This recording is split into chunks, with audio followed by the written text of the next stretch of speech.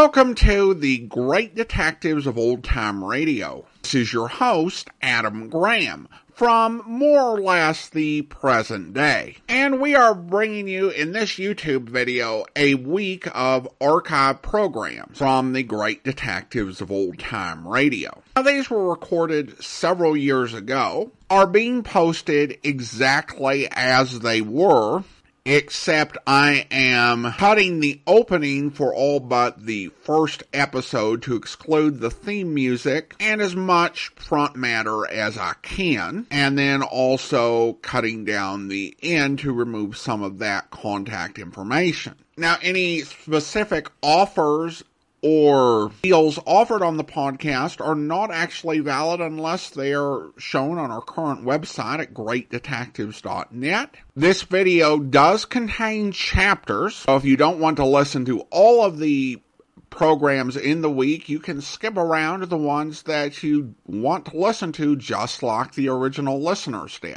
Now it's time for our archive programs.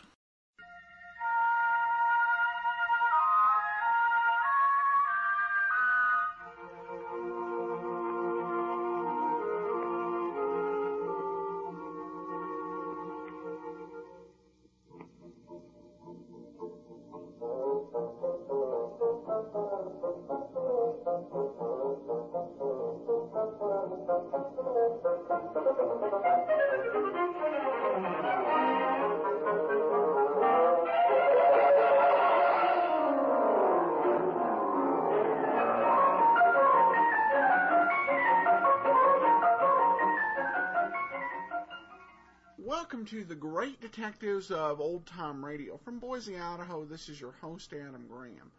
Well, I was getting ready. I thought I'd actually finished recording every episode of Great Detectives of Old Time Radio for 2009. And then I took just a little preview listen of this week's episode, and I realized I had last week's commentary. So, needed to get something up. So, re-listen to that episode, because it's been a few weeks since I had listened. And I think you're going to really enjoy it. So we'll just go ahead and get into it. The title of today's episode is Double Mothers. Before we get started, I want to remind you to please cast your vote. Go to podcastalley.greatdetectives.net. And always remember, feel free to email me, box13@greatdetectives.net. But without any further ado, let's get into today's episode, Double Mothers.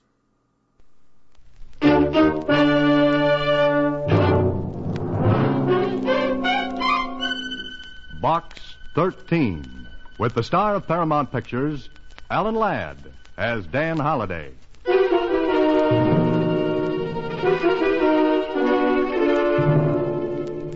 Box 13. Box 13. Box 13.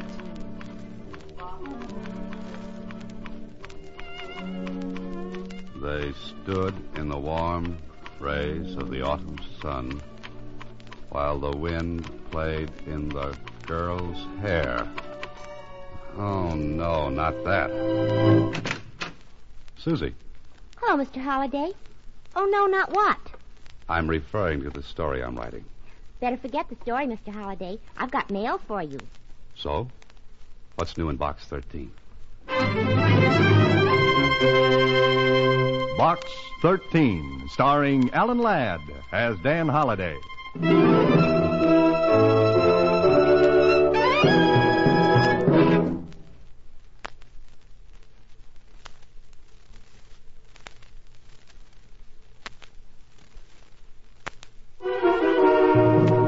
Now for Box 13, starring Alan Ladd as Dan Holliday.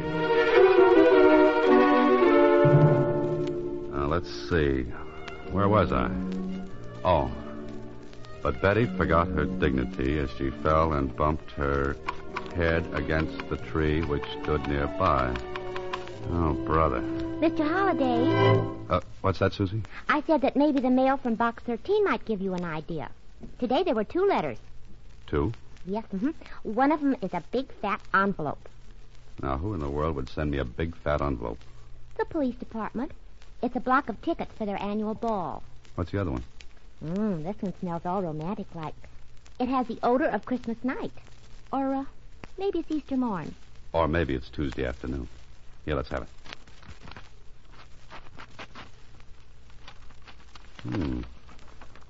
If you will really do anything, what I have to ask is very, very little. Please meet me in North Park at 10 o'clock tonight. I'll be waiting at the bench near the entrance to the bridle path. Signed, Anonymous.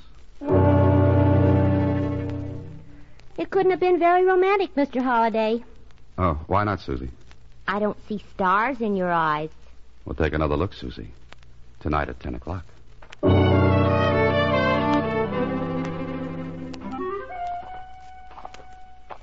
An anonymous note. A rendezvous in the park at night.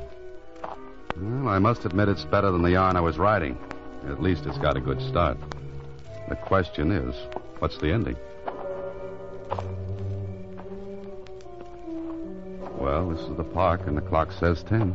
There's the bench at the end of the bridle path. And that's all there is. Hey, wait a minute. Is that? No, it couldn't be. A little girl, sound asleep, nobody else around. What's she doing out here alone this time of night? Little girl. Wake up, little girl. Wake up. Oh, I'm sorry. The Sandman came and I was supposed to stay awake. Now, what are you doing here? Waiting? Well, aren't you cold? No, I'm not cold. I have a nice new coat. See? Yes, it's very pretty. But for whom are you waiting? I'm waiting for the man. What man?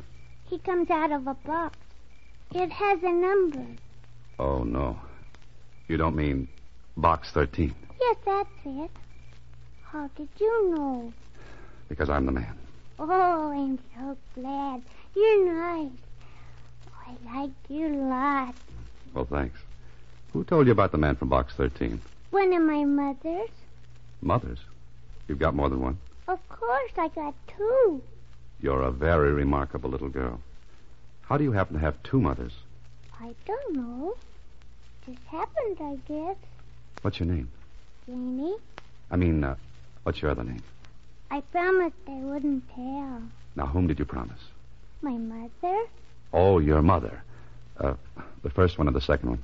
The first one, naturally. Forgive me, I'm so stupid tonight. Where do you live, Janie? Oh, I said two homes, and I couldn't find either one. That's great. Look, Janie, what are you going to do? I'm going with you because I like you, and I promised I would. So that's it. Oh, no, you're not. I'm going to take you to the police station. My mother said you wouldn't. Why wouldn't I? My mother said you were a nice man who was smarter than any policeman ever was. Janie, flattery will get you nowhere. What flattery? That's something you've probably already learned from your mother. Now, do you know where you live? Sure, I live in the house. And do you know where the house is? Well, first you have to walk down this block to Jack Black's drugstore. Well, come on. And then we get to the drugstore. We turn left and walk a block. Oh, that's where you live. No. That's the corner where Johnson's toy shop is. Now, Janie. And then we turn right and go 2 blocks. That's home. That's where the ice cream parlor is. Now, stop that, Janie, and tell me how to get to your home. Well, you walk half a block up that street. That's home. Oh, that's your home. No, that's David's home. So you're not going to tell me where you live, is that it? I think maybe you'd better look at my book first. It's Grimm's Fairy Tales. Only they're not grim at all. They're nice. You want me to read to you? At 10 o'clock at night? You know, young lady, it's way past your bedtime. No, I want you to read the letter that's in my book. Mommy said to tell you about it. Letter? Here, let me see that. Well, how do you like this? Please take care of my little Janie for me. I shall communicate with you in a little while. Let no one, even the police, take her away. Believe me when I say you're doing nothing illegal. Just helping out. Her mother. You're nice. I like your voice. What's your name? Dan. A sucker, if there ever was one. Well,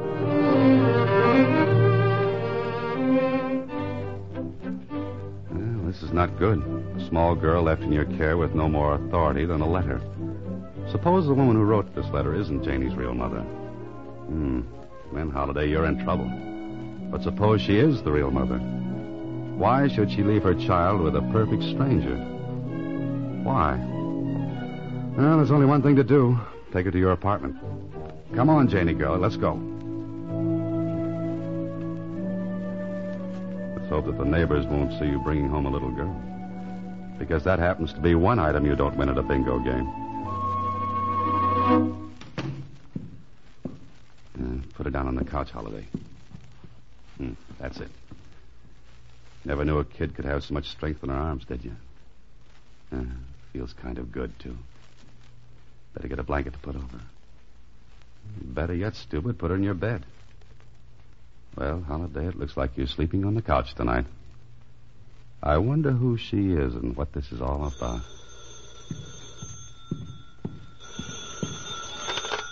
Hello? Dan Holiday? Yes? The man from box 13? Yes? How's my little girl? Did you get home all right? How did you get my phone number? That's not important. How do you know who I am? Please, how is my little girl? Well, she's asleep. Oh, thank heavens. I heard the bell ringing. She just woke up. Is she all right? She's fine, but... I want a fairy tale. Just a minute, honey. How long will it take you to get over here? I can't come over there now. I'm afraid to. Lady, which mother are you? I don't understand you. She says she's got two. I'm her real mother. Well, then get over here and take her. I can't explain now, but please, Mr. Holiday, keep her just for a few days. A few days? And don't give her up to anyone, not even the police. Now, how do I know this is on the level? You don't. You'll just have to trust me. I promise you you'll never regret it. I don't like any part of this, except Janie. You'll understand soon, Mr. Holiday. And remember, be very careful. Both Janie and you are in danger.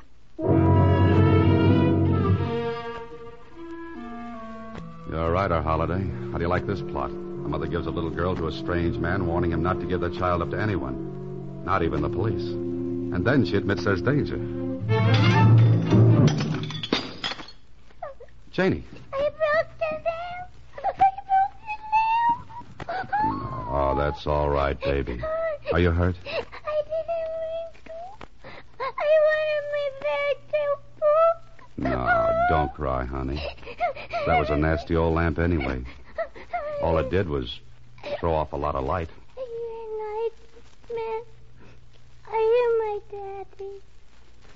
No, Janie. My daddy went away when I was a baby.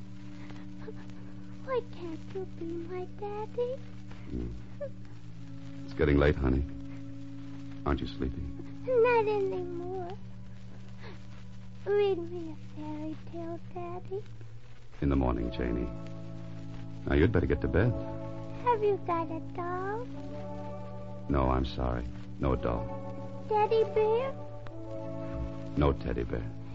You must be awful lonesome. Maybe you've got something there, little lady. Daddy? Tell me a fairy story. All right, honey. Let's see now. Once upon a time, there were 3 bears. The papa bear, the mama bear, and the baby bear. I know that story. Okay, let's see. Once upon a time, there was a little girl named Red Riding Hood, and the wolf ate up her grandmother. I know that one, too. Janie, maybe you should tell me the stories.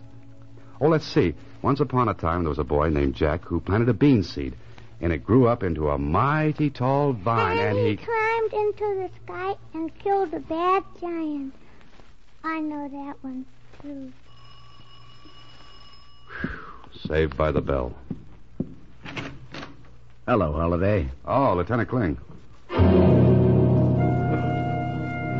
Holiday, you're in a jam. Lieutenant Kling of the police department doesn't drop in on people unless there's trouble.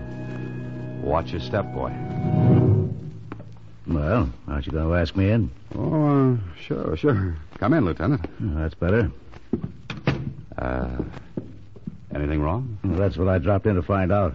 When you stay out of the department's hair for more than 2 weeks, I begin to worry. Haven't been doing a thing, Lieutenant. Not a thing. Besides, I want to know if you got those tickets to the ball. Hello. Oh, what's this? A little girl. Oh, thanks, Holiday. What's your name, young lady? Vicky.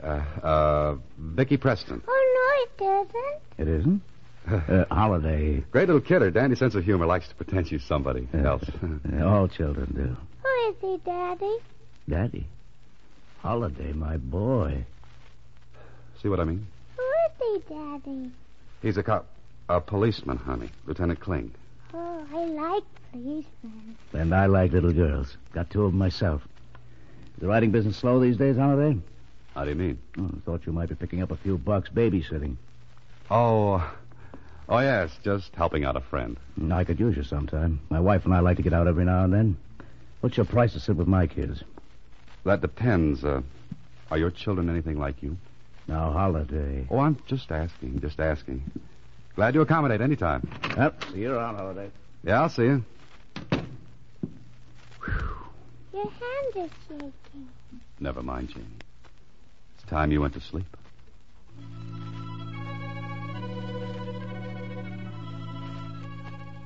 There's something about a kid asleep. Maybe I'm glad this happened. Got to use more kids in my stories after this. You know, it wouldn't be a bad idea to have one around all the time. What am I saying? Now what? Lay off. You'll wake the kid.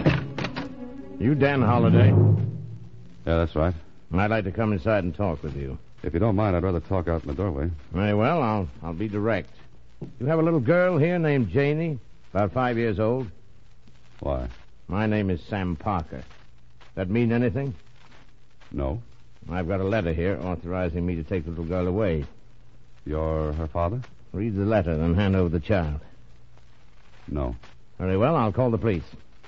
I wish you would. Can I use the phone down the hall? I'm sorry about this. But get inside then. Keep your hands over your head. Put down that gun. What do you think you're pulling? Shut up and get inside. Oh, there she is. Put down that gun, I said. She comes with me, Holiday. Just keep those hands high. And I said she's staying here. Move over to that wall. Stay away from her, I said. One more move and you... Think so. Harry! Harry, help! Hit him with the gun, Harry, now. I got him.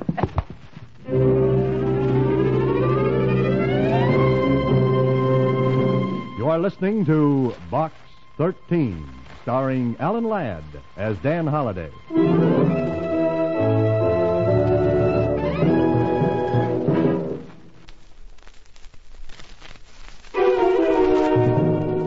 Box 13, starring Alan Ladd as Dan Holiday.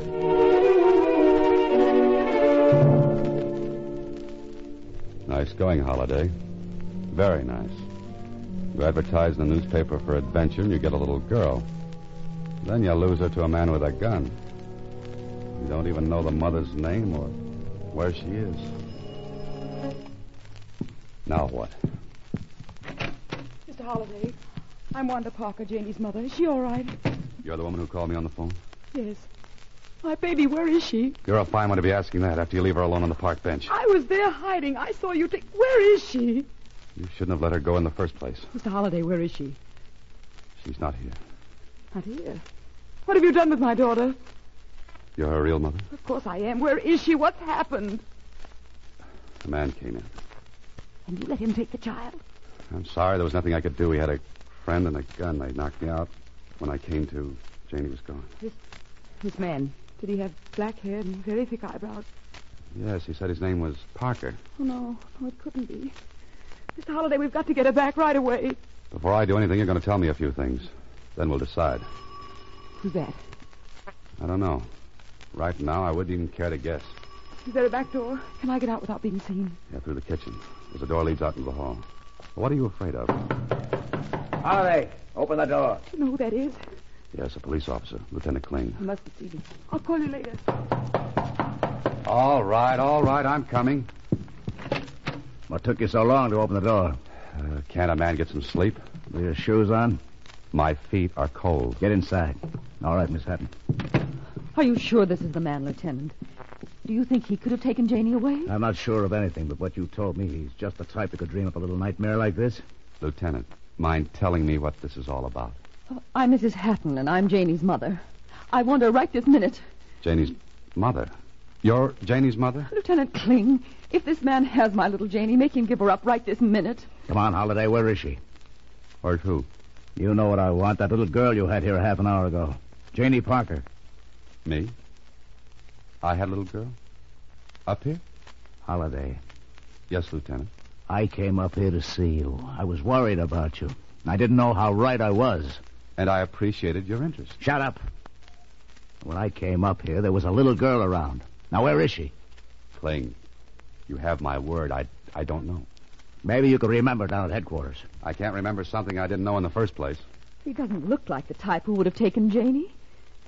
Oh, thank you. Now, Mrs. Hatton, if you'd tell me what this is all about, maybe I could help you. My little girl disappeared tonight. I was frantic. I called the police. I got the report right after I dropped here to see you, Holiday. From the description, I'd say you had Janie Parker right here. But you're not sure. Maybe you'd like to prove to me where you got the little girl I saw up here, eh? Come on, tell me. Lieutenant, you'd never believe me. Then where is that little girl now? Can you tell me that? No, I can't. But suppose I produced the girl and you found out it wasn't the same one. Holiday, what are you driving at? I just want a chance to produce the girl. How about it, Kling? I think you're pulling another one of your fast shenanigans. I ought to lock you up. But I'm inclined to give you a chance. What kind of a chance? I'm giving you 3 hours to find that little girl. 3 hours? Then I'll be back, Holiday. So don't try anything funny. Lieutenant, at the moment, I have practically no sense of humor left.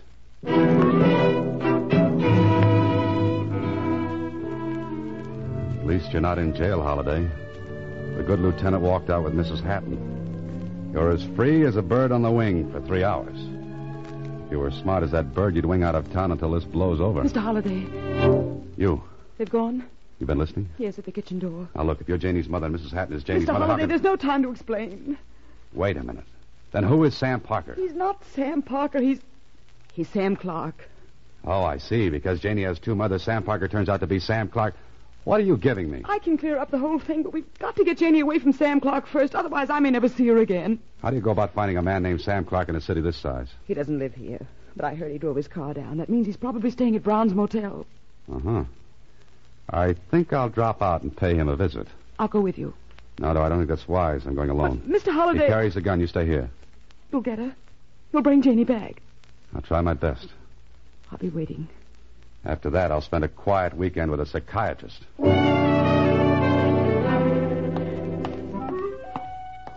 This is it. Brown's Motel. Now to find a man named Sam Clark or Sam Parker. Ask the manager. That's logical.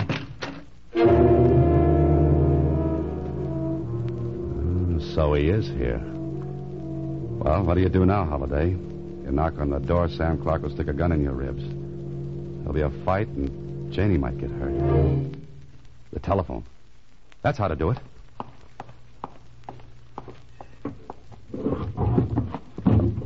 Remember to thank the man who invented outdoor phone booths. There it is.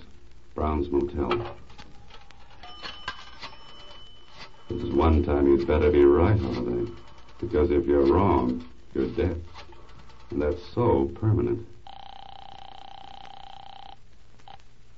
Brown's Motel? I want to speak to Mr. Clark. I don't know. He said he didn't want to be disturbed. It's a matter of life and death. Get into the phone. Who is this? Hurry, man. I've only got a couple of minutes. Okay, I'll see. Now, quick, Holiday. Out of the booth and around the corner towards the back. Wait. Now. Take it easy. Here he comes.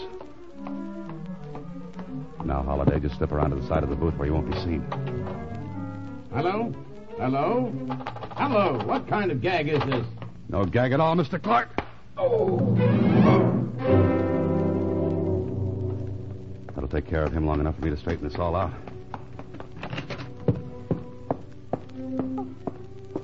Daddy, did you bring my fairy tale book? Honey, I want you to tell me the truth. You know what the truth is? Of course I do, Daddy. Now tell me quickly. That man who brought you here, is he your real daddy? Oh, no. He's not my real daddy. Besides, I don't like him. Well, come on, Janie. We're getting out of here right now. I hope that's Lieutenant Kling and Mrs. Hatton. So, Holiday, you brought her back. Yeah, I brought her back. Oh, Janie, my baby. Mommy! I thought I'd lost you. I thought I'd never see you again. Mr. Holliday, I saw these people come in. Did you... Janie. Mommy! Janie. No, wait a minute. What is this? These are my two mummies. Holiday, would you mind explaining this little two-mother soiree you've cooked up? Lieutenant, I think you'd better listen to what Mrs. Parker has to say. I'd like to listen to anyone who can make sense out of this highly confusing little situation. Anyone but you, Holiday. Thanks. Go on, Mrs. Parker. She's Janie's mother. Well, then who are you, Mrs. Hatton? Kling, let Mrs. Parker explain, will you? Yes, please do, Mrs. Parker. My husband's been dead for some time. I've been working out of town so I could take care of Janie. I placed her in a foundling home for the year I'd be gone. And I'm a foster mother, Lieutenant. The foundling home paid me to take care of Janie. But you two have never met, eh? That's right, Kling. Is it beginning to make sense? No. If neither of these two ladies had the child, who did? A man named Sam Parker who turned out to be Sam Clark. Holiday, will you cut that out? Sam Clark is my husband's cousin. He's been trying to take Janie away from me legally. That bothers me, Mrs. Parker. Why would he do that? Because there's an inheritance coming to her from her grandparents. He hopes to prove me negligent and get her custody. That way he can control the estate. And that's where I came in. You see, I took Janie from Mrs. Hatton's house. I wanted to hide her. I read Mr. Holliday's ad. I gave her to him. You gave her a child, a Holiday? Oh, lady, you didn't know what you were doing. No, just to keep until it was safe, until I could get matters straightened out with the court. Well, now I'm beginning to see the light. You satisfied, Mrs. Hatton? Of course. I'd never try to keep Janie from her mother. Thank heaven for that. So I guess it's all wound up, eh, Holiday? Oh, no. Not yet. There's more. Holiday, if you've got one more ramification up that sleeve of yours... I could hardly get Sam Clark up my sleeve. But I've got a hunch he should be here any minute. Oh, no. Oh, yes. Answer the door, Holiday. I'd suggest a gun in your hand, Lieutenant. Gun? What for? Oh, don't ask silly questions. Come in, Mr. Clark. Get your hands up. We've got something to settle. Meet Lieutenant Kling of the police department. What? Oh! That's a nice right you've got, Holiday. Pick up his gun. Thanks, Lieutenant. It's a pleasure.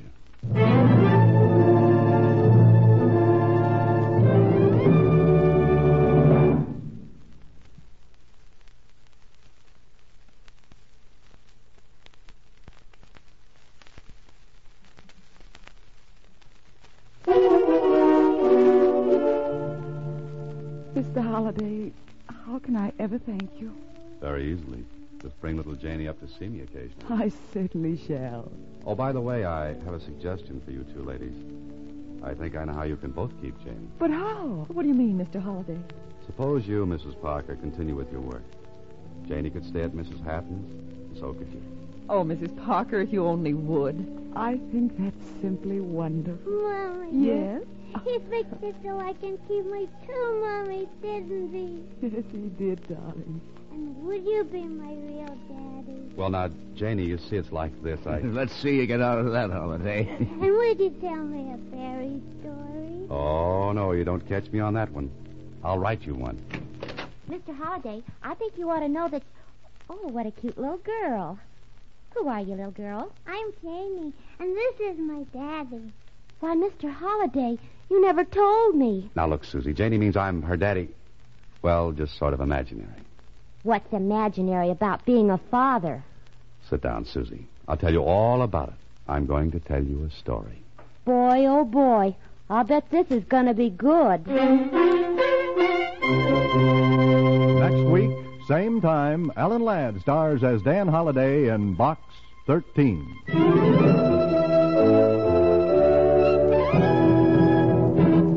Alan Ladd appears through the courtesy of Paramount Pictures and may currently be seen in Wild Harvest. Box 13 is written and directed by Ted Hediger. Original music is composed and conducted by Rudy Schrager. The part of Susie is played by Sylvia Picker. This is a Mayfair production.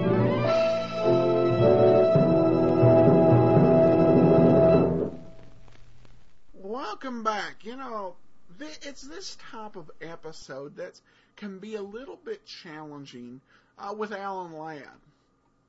And there are a few episodes where Ladd, I have to admit, I've not seen a whole lot of Ladd's work on film. But listening to some of these episodes, pretty much all that there is to do at the end of some of these shows is just to go, applause, way to go, Dan Holliday. And that's about it. Fantastic performance all the way through. I think this showed a side of Holliday that we hadn't seen. Really, some good tenderness here. I was curious if the actor who played the child really was a child, because usually they didn't have actual children in old-time radio. Whoever it was, they did a great job, and really just created a very different Box 13. A lot of emotion and heart went into it. So just a fantastic performance all around, and we're going to hear a lot more of that from Dan Holliday in coming weeks. So, from Boise, Idaho, this is your host, Adam Graham, bringing you Pat Novak for Hire. This episode, I think, is a very, this is actually a pretty key episode. Heretofore, we've seen Pat Novak get his head beaten in time and time again for only one reason. His greed and willingness to basically follow the money to go beyond his better judgment. This episode, I think, is notable just because of the change in motivation. And I think it's just such a great episode for character development. I think you're going to enjoy it just as much as I did. Before we do get started, I want to first of all encourage you, got any comments on the show, please email me, box13@greatdetectives.net. Also, please cast your vote for us on Podcast Alley. There's a link at the show notes site, greatdetectives.net. You can click to go and vote for us. Or if you put Great Detectives of Old Time Radio in the search engine, Podcast Alley is one of the top results that'll come up for you. And also, I want to encourage you to please go and to check out our great host, 1-in-1. It takes a lot to have confidence to put a show up on a website. You got to know the server's going to be there. It's going to be reliable. You can trust that each episode is going to be accessible.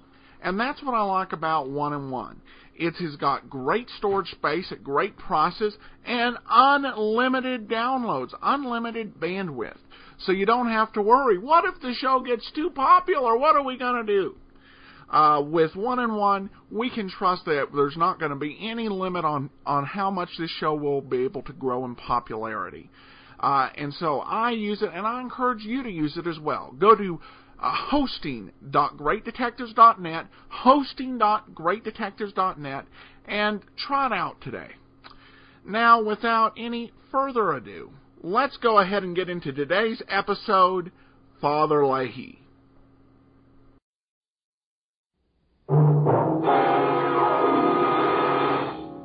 Pat Novak for hire.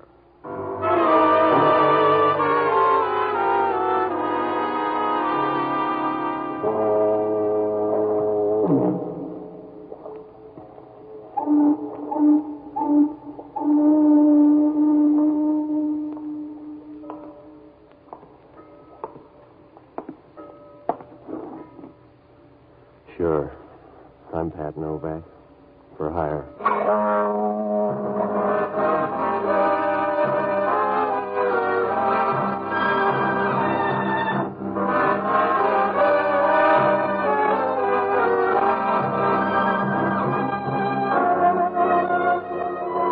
That's what the sign out in front of my office says.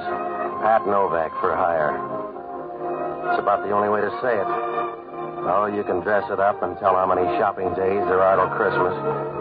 But if you got yourself in the market, you can't waste time talking. You gotta be as brief as a pauper's will. Because down on the waterfront in San Francisco, everybody wants a piece of the cake. And the only easy buck is the one you just spent. Oh, it's a good life. If you work real hard and study a little on the side, you got a trade by the time you get to prison. I rent boats and do a few other odd jobs you can't afford to pick it on. Works out all right if you put your tongue in hock. Because down here, you shouldn't talk. It's like installing a set of drums in a belfry. You make some noise, but it's never the right kind.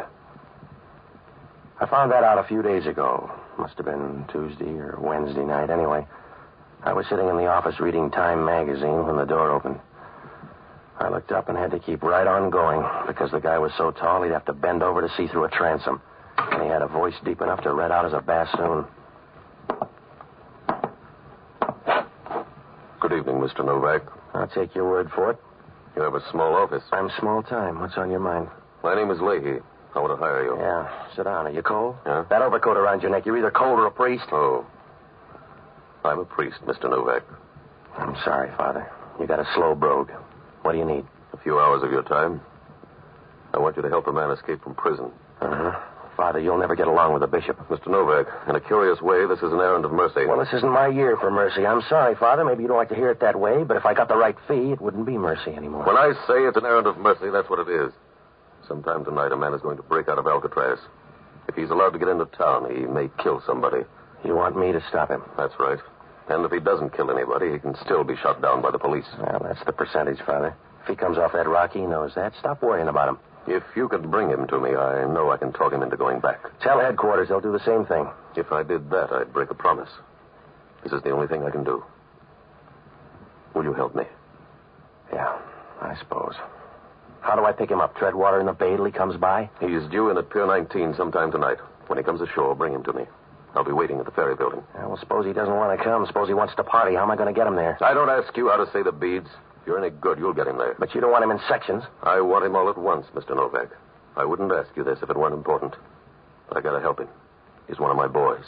Yeah, sure. What's his name? Joe Feldman. Feldman? Yeah. If I don't worry about the spelling, you don't have to either. He's one of my boys. Slow down. Nobody's pushing you, Father. I don't know when he's due, but I'll be at the ferry building from 8 o'clock on. Yeah. I only got one worry. Huh? Is there really a guy named Father Lahey? I suppose you'll have to take a chance on that. Yeah, well, it's a big chance. You come in here with a story anybody can see through like a screen door, and I'm supposed to buy it. You could dig up a collar. What happens if you're a fake? Just try to guess right. Suppose I don't. Then you're in the same spot Pontius Pilate was. Good night, Mr. Novak.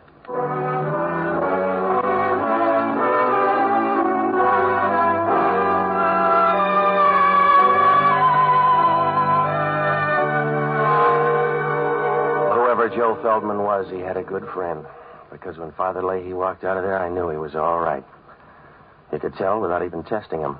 The way when you pick up a pool cue, you know right away whether it's any good or not. He stood at the door for a minute, and then he walked out. And you got a funny feeling that he didn't walk into the night, that he was big enough to wrap it around his shoulders and take it with him. I got a last look at him as he turned the corner under a street lamp. He looked even taller now. And you knew if somebody stood him in an oil field, you couldn't tell him from the rest of the derricks.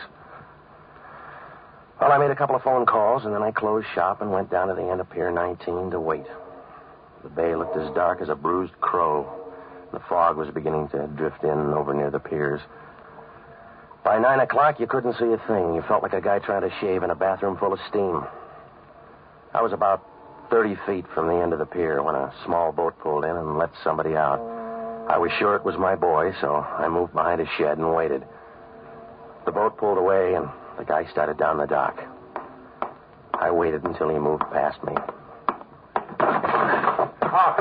Oh, sorry. You ought to be glad. How's the rock? Huh? You lonely, mister? What do you care? If you ought to buy a beer and talk to the bartender, I'm busy. All right, you're tough, Feldman. Let's go now. You got dates for us? You're going to see Father Lahey. Come on. Well, you doubling for Gabriel? Leave me alone, mister. I don't want to go. Now, look, Junior, if we draw straws, you're going to get the short one. Oh. Is there supposed to be a gun in your pocket? Well, you get a chance to find out. That's what I'm going to do, because I have one, too. If it starts to hit your stomach, back down. Now, where's yours, Mr. Timid? It's a bad night for bluffing, so goodbye. Yeah, come here. Go easy, fella. It's a big one. Well, you can let go easy then. Come on, drop it. Drop it in the water. Let go. You want to start again? No. All right, I'll see you, man, Lahey. I gotta make a stop first. Make it after. It'll take 5 minutes. Look, mister, if you want to do it the easy way, let me make the stop. You go with me. All right, 5 minutes, and then you see Father Lahey. Suit yourself. I doubt if I'll make heaven, but if you want to run interference, it's all right with me. If you need the credits, you need the credits.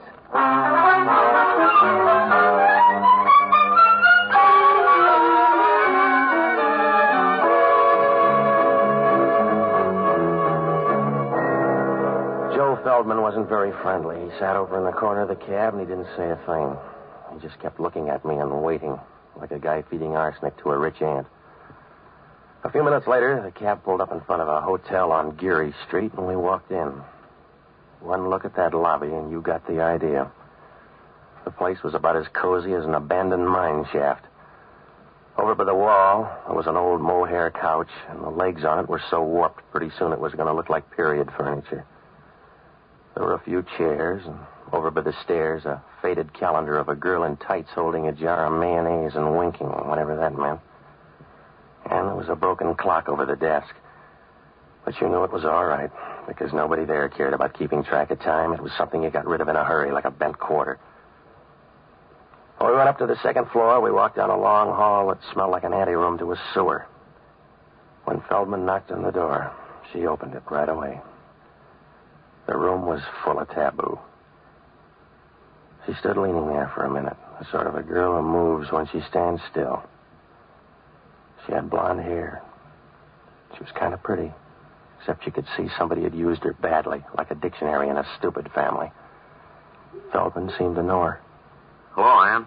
Well, the harvest hands arrive all at once. Yeah. It's good for the crops, but tough on a woman. Come in. Who's your friend? A missionary, I guess. He grabbed me down by the docks. Does he talk or just stand there looking healthy? He growls a little. Do you really growl? Come on, hurry up, lady. Your friend's got a date. I'll bet you bite instead. Don't worry about him. He can go over in a corner and play fifth wheel. Now, look, he's got 5 minutes. Use him quick. Yes? I came up with a message, Ann. The time's been changed. Stay around till 10 o'clock. All right. Is that all? Yeah, that's all. You want the other 4 minutes? Let's go. All right. Open the door. Yeah.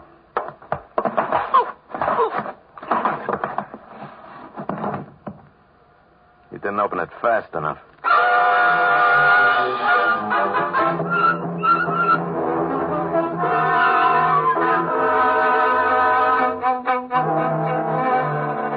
When Feldman hit me, I wobbled for a minute and went down like the price of winter wheat. If Father Lahey had any loose prayers lying around, now was the time to crate them up and ship them over, because I wasn't going to stay awake long enough to test the varnish. I rolled on the floor a couple of times, and then I took a rain check on the next couple of hours. When I woke up, it was like buying a new Nash and then finding out you can't drive. Joe Feldman was lying next to me with his throat cut like a pound of rib roast. His head was over to one side, and his body was twisted over the other way as if he couldn't make up his mind which direction to die in. I got up and rolled him on his back. He was grinning like a Pullman porter at the end of the line, and his mouth was half open as if he expected you to drop in a suggestion on your way by. I noticed right then how thin and small he was, about as fat as a shadow and tall enough to scrape his head on a lampshade. Well, there wasn't anything I could do but wish him luck. So I called the check stand at the ferry building and had them page Father Lahey. About 2 minutes later, he answered. Hello? Father Lahey? This is Novak, Father. Yes? Call in the outfield. Your boy's dead. I see. What happened? Somebody didn't like him lots. I wasn't around for the main event. Where are you, on the pier? No, I'm in some cave up on Geary Street. He wanted to come by here first. Father, who's Ann? I don't know. Has Feldman got a girlfriend? He's got 2 sisters, I think. One of them's named Ann. A tall blonde with lots of speed? That's your definition, but it'll probably do. She was around for a while, in case you ever want to check. What are you going to do? Get on the back stairs and pretend I never heard of Joe Feldman. I'm sorry, Mr. Novak. I'm sorry it worked out that way. So am I, Father. If you liked him, I'm sorry. He may have been a nice little guy. Huh? Well, I could do without him, but if you like it, I'll say he was a good little guy. How little? I don't know. We could start a picket fence with him. Why? Because you've got the wrong man, Mr. Novak. Huh? If he's under 6 feet, you've got the wrong man. Whoever you've got up there isn't Joe Feldman. Well, he's happy about it now, Father. Whoever he is, I'm sorry. It's the percentage. Why the percentage? If it isn't Joe Feldman. Why? That's the waterfront, Father. If your name's Joe Nobody, you still can't do better than 8 to 5.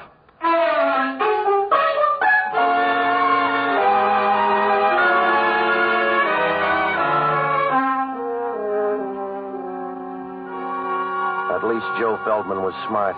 If you're going to get your throat cut, it's a good time to send in a substitute. As soon as Father Lahey hung up, I knew hanging around that hotel was going to be a waste of time, like sending MASH notes to a bearded lady.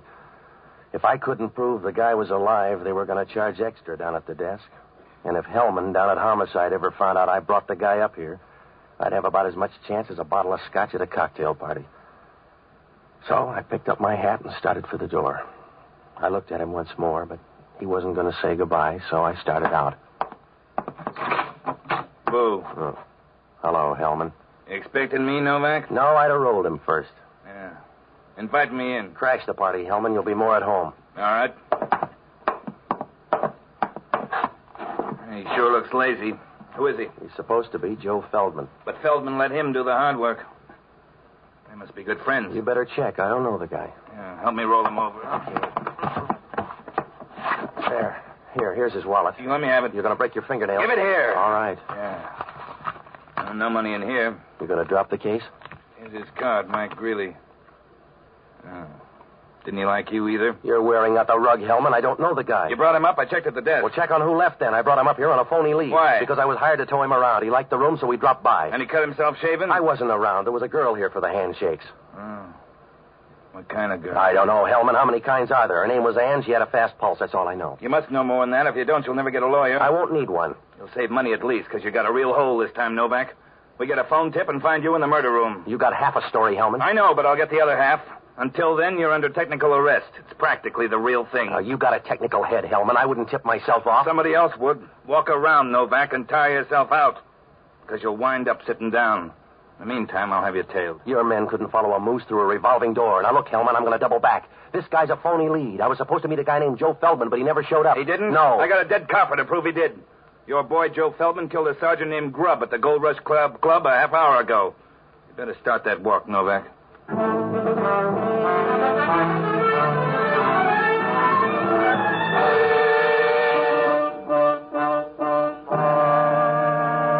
there are two kind of raps you can't ever beat. Cheating a woman with kids and killing a copper. So I knew Joe Feldman could put in for reservations right away. And I knew Hellman would stay with him like a February cold. He'd stay with the whole thing, and I'd have a real tough time explaining. I couldn't explain it to myself. What about the message up in that room? Why did the little guy tell Ann to stay until 10 o'clock? Why did he get off at Pier 19 instead of Joe Feldman? Once he got there, what was Feldman doing at the Gold Rush Club, and why did they spot him so fast? Well, it pointed to one thing, a police tip-off, but that's as far as I could go. On the way down, I stopped at the desk, and I asked the clerk to see the register. He pushed it over toward me. It was a dirty brown thing that looked like an old tortilla somebody had left behind. It didn't do any good. The registration was a phony. Well, I had to do something in a hurry, so I looked up the only honest guy I know, an ex-doctor and a boozer by the name of Jocko Madigan. He's a good man, and he used to be a smart one, too. And still he started chasing a jigger of beer with a glass of whiskey. I finally found him in the Pied Piper room arguing with somebody about the words to Annie Laurie. Ah, Patsy. A drink for Mr. Novak. Something cheap but impressive. Oh, stop it, will you, Jocko? Are you going to be drunk all your life? Yes, it's only a matter of willpower, Patsy. I'm probably the only man in the world who intends to carry a hangover into eternity. Well, stop long enough to give me a hand, will you? I'm in trouble. Of course you're in trouble. You'll always be in trouble because you can't recognize it, Patsy. You're fuzzy, Jocko. You have the social outlook of a bull with a hot foot, and there's no hope for you because if from time to time a moral feeling does sweep over you, you mistake it for influenza and go to bed. All right. Oh, you try hard enough. You go through the motions, Patsy, but you never get anywhere. You go stumbling through life doing a tight wire act on a rubber band. You're always in the middle. Will you listen to me? It's because there's no variety in your life. You won't allow it. You're a broken-down banjo, not a very good instrument to begin with. And to make matters worse, you allow everybody to come along and pluck the same string. All right. Are you all through now, Jocko? Yes, you sound angry. I think you have a bad disposition, too. What kind of trouble?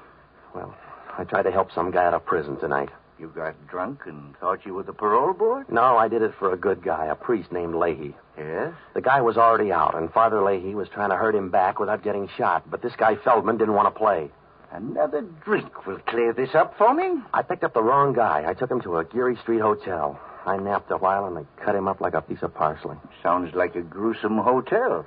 The dead guy's name is Mike Greeley. I don't even know who he is. Well, this is no time to start building a friendship anyway. Who is in the room? Some girl. She may be Feldman's sister. Would she kill a man?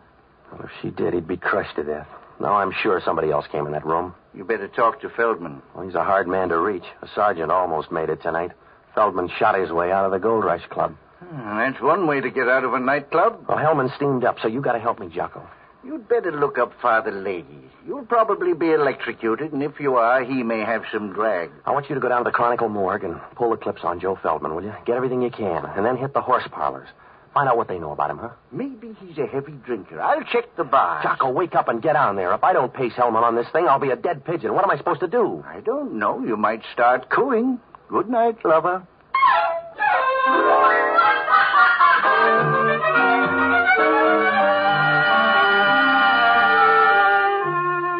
Well, as soon as I left Jocko, I went down to the Gold Rush Club on O'Farrell Street. It was a little nightclub where they charge 80 cents for a drink of whiskey that'd kill a redwood.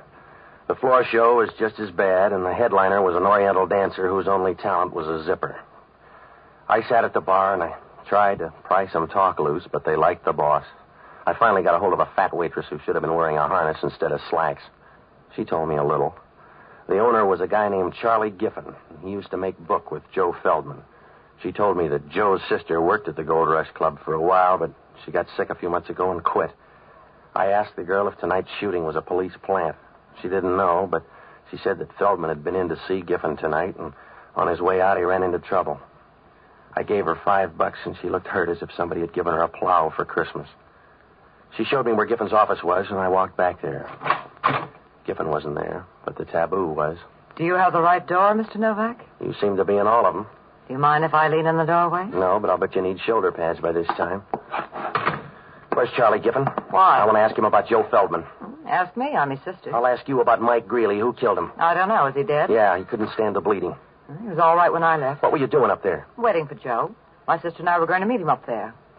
Relax, Mr. Novak. Relax for me. No, when people relax for you, they do it on the floor. I was out long enough for homicide to catch up. They want me for Mike Greeley, but I'm going to send him you or Joe. You're forgetting my sister Norma. Should I? For most things, yes.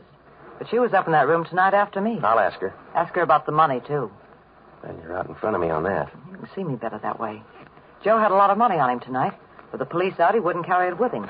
By now the money's gone, so's Norma. Oh. Do you know where it is? No. Well, you growl and you bite and you lie. You must have a full day. Sit down, relax. I want to see Giffen. He won't be back tonight. Now lean back. That's it, Patsy. You really want that money? I can split a motive. Can you split it 90-10? If you can't, you better get your breath back. I won't need it. I don't want to talk anymore. Come here and make me stop. Over close. If I get any closer, I'll be on the other side of you. Yes. Patsy, you ought to get time and a half, darling. Hello, Ann. Thought you were coming in to curl up with a good book. Mr. Novak came by full of questions. This is Charlie Giffen, Patsy. I got some questions for you, too, Giffen. Well, ask him down the bore of this gun. Over by the desk, Novak. Did you lose that knife, Giffen? By the desk. That's it. Where's the money, Novak? I gave her the last report. Where's the money? Joe gave it to somebody? Try the Red Cross, mister. You got a tender face, Novak. Now get out of this club before I slap on a cover charge.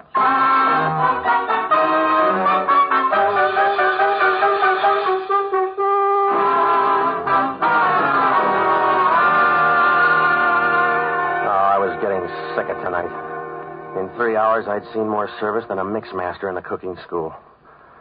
When I left the Gold Rush Club, I dropped by headquarters. Hellman had nothing to show but his badge. They had a dragnet around the city for Joe Feldman, and they'd lined up the record on the dead guy in the hotel. He'd been a friend of Joe's before his trip to Alcatraz. There wasn't much I could do. If homicide couldn't find Joe, I couldn't find him. So I looked up Norma Feldman in the phone book. She had an apartment out on the avenues, but when I called, there was no answer, so I tagged by my apartment to see if Jocko had left a message. opened the door, Norma was there, and she had a gun to keep her company. Come in, Mr. Novak. Yeah. I came up here to kill you. Well, if you're Norma, the rest of the family's ahead of you. What's happened to my brother? I don't know. Please, what's happened to him, Mr. Novak? Well, if he killed a cop, he's hiding out. I know he didn't mean to do that, Mr. Novak. Joe's not that way. Somebody told the police he was going to be there. That's why I came up here to see you. Oh, put down the gun, huh? You can't shoot through the tears. Mr. Novak, if you know where he is, tell me. Make him give himself up. Make him stop hiding like a small, frightened animal. You look big to that copper. Please. Please find him. Yeah. Hello, this is Jocko. Yeah. You sound ruffled. Joe Feldman's sister just walked in to kill me. Don't argue. It's the best offer you've had. What'd you find out? Feldman has two sisters. I know. They both go to pieces. The Gold Rush Club is owned by Charlie Giffen. He owed Joe Feldman $2,000, and the horse people say Joe collected it tonight. Well, that fits in, Jocko. Everybody in town's after that dough. They'll have to look some more. I'm out on Arguello Boulevard. Homicide just fished Joe Feldman out of the gutter. If homicide finished second, he was a lucky guy. He didn't have the dough on him? No. Well, he stashed it somewhere. Then he left it with a woman. Yeah? Because he's got a woman's compact in his pocket. You better hit the sister's place. How do we know he got it there? A woman's compact? If he didn't get it there, Alcatraz is getting too social.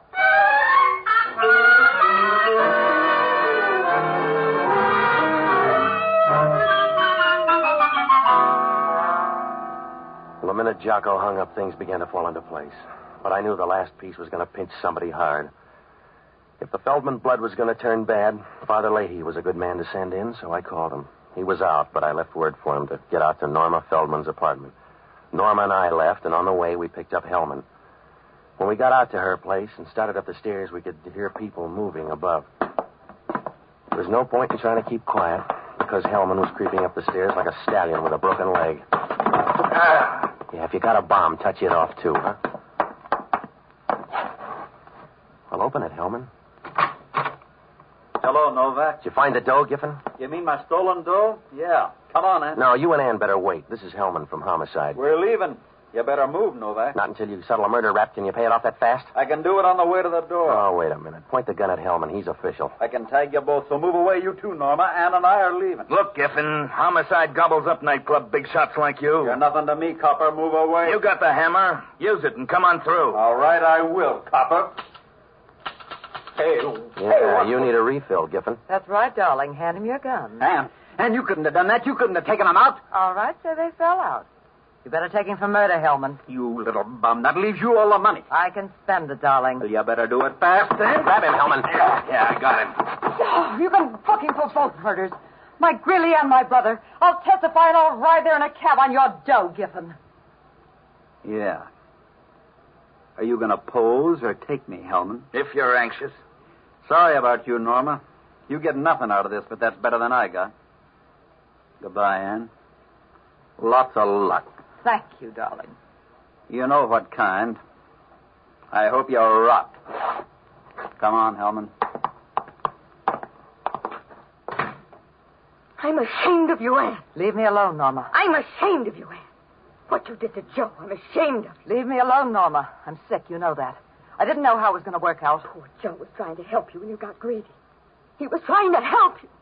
That's the only reason he came out. You let this happen. I told you I didn't know how it was going to end. I thought they'd get him and take him back again. There's no good in you, Ann. They couldn't find good in you anywhere. You let that happen to Joe. You stood by and watched him walk into something like that. All right, I stood by. What can we do about it now except weep, and that won't help him. But hating you will. That'll help Joe a little. I'm here at least to hate you for the short time left. Please, Norma. Giffen told you to spend it fast. Well, you better spend it fast. Ask him at the hospital if that isn't so. What do you mean? Ask him out there what you've got. They told him. You ask them what you've got. Ask them what's tearing you to pieces. Ask them, they'll tell you. They'll tell you you've got cancer. Norma, please. They'll tell you cancer. Ask them, they'll tell you you're full of it. Now spend your money. Spend your money and see that it lasts as long as you do.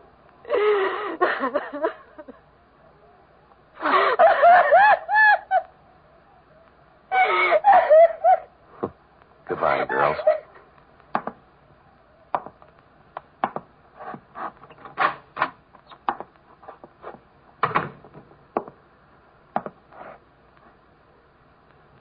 Hello, Mr. Novak. Oh, did you miss much, Father? No. Feldman luck is running kind of bad tonight. It does for some people, I guess. All they get is unhappiness. They wear it the same way you'd wear a sports coat, only they never seem to get a new one. I'm sorry about tonight, Mr. Novak. I'm sorry it's not a smoother world. Yeah. But if it were, you'd be out of a job, Father. See you later.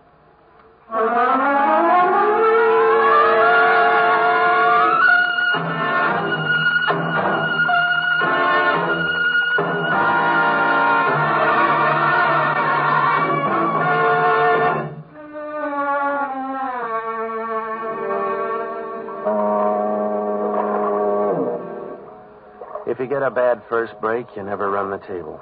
That's what happened to Joe Feldman. Charlie Giffen owed him dough and wouldn't pay up.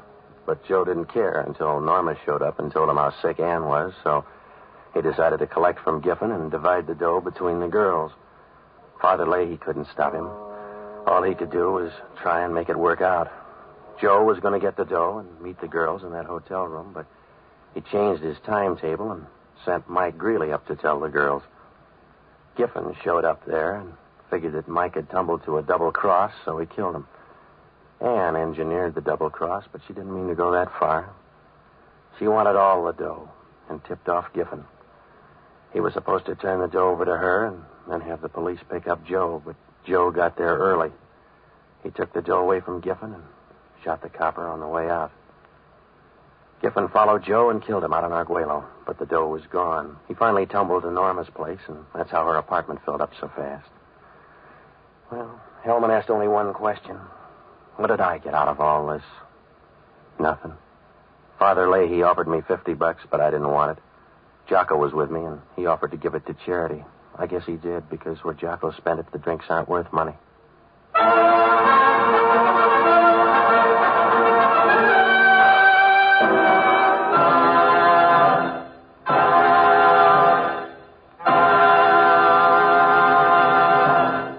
Pat Novak for Hire was previously released by ABC, the American Broadcasting Company, for listeners in the United States, and rebroadcast for our men and women overseas.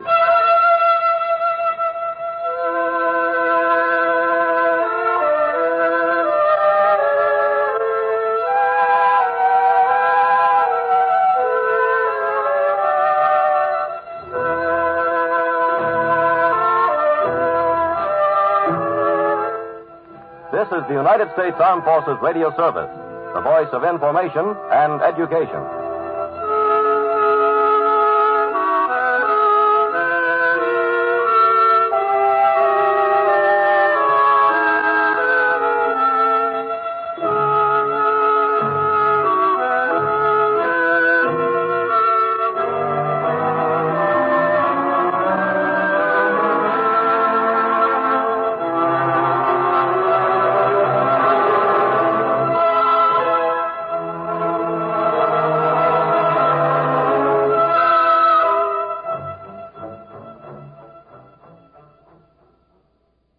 Well, welcome back. There were a number of things interesting in this episode. I had to love the idea that guy thought Pat Novak was a missionary because he was trying to take him to a priest. That should have been a clue to Novak that something was wrong. He's like, boy, these Salvationists are getting aggressive. I found that this was kind of an interesting priest character, because the priest you had really here the type of priest that Richard Breen likes to write most, the hard-boiled priest. And I didn't necessarily believe there was such a thing until hearing some of Breen's scripts. And he came up with one in Pete Kelly's Blues that was absolutely tough as nails. In fact, there was one point in the middle of this, I remember, where the priest was just going so hard and so forceful. Novak was like, slow down, nobody's pushing you, Father. And you're like, Wow, Pat Novak's telling the priest, calm down.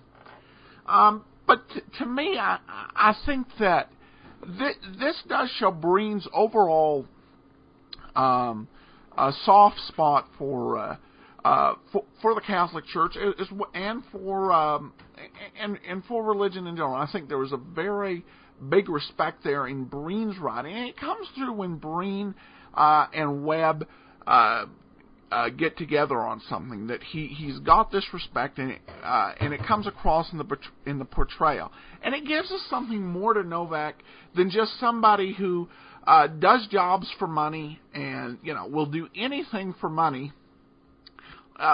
From the first few episodes, you might have imagined that Pat Novak would have ended up on a dangerous reality TV show today. Like, eat bugs?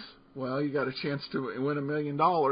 Okay. But you got a picture that there's maybe a little bit more.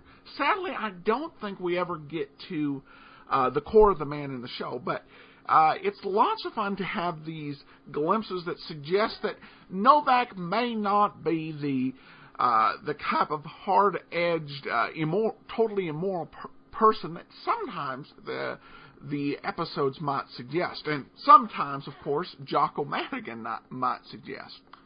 All right, well, and by the way, some great quotes this episode. I find if I try and read them on the air, I did that a little bit when I was doing the consecutive all the way through Pat Novak. I said, that sounds really flat. So I included some of my favorite quotes from this week's episode, and I do that with every week's episode over at greatdetectives.net. So some fun reading to remember the show by.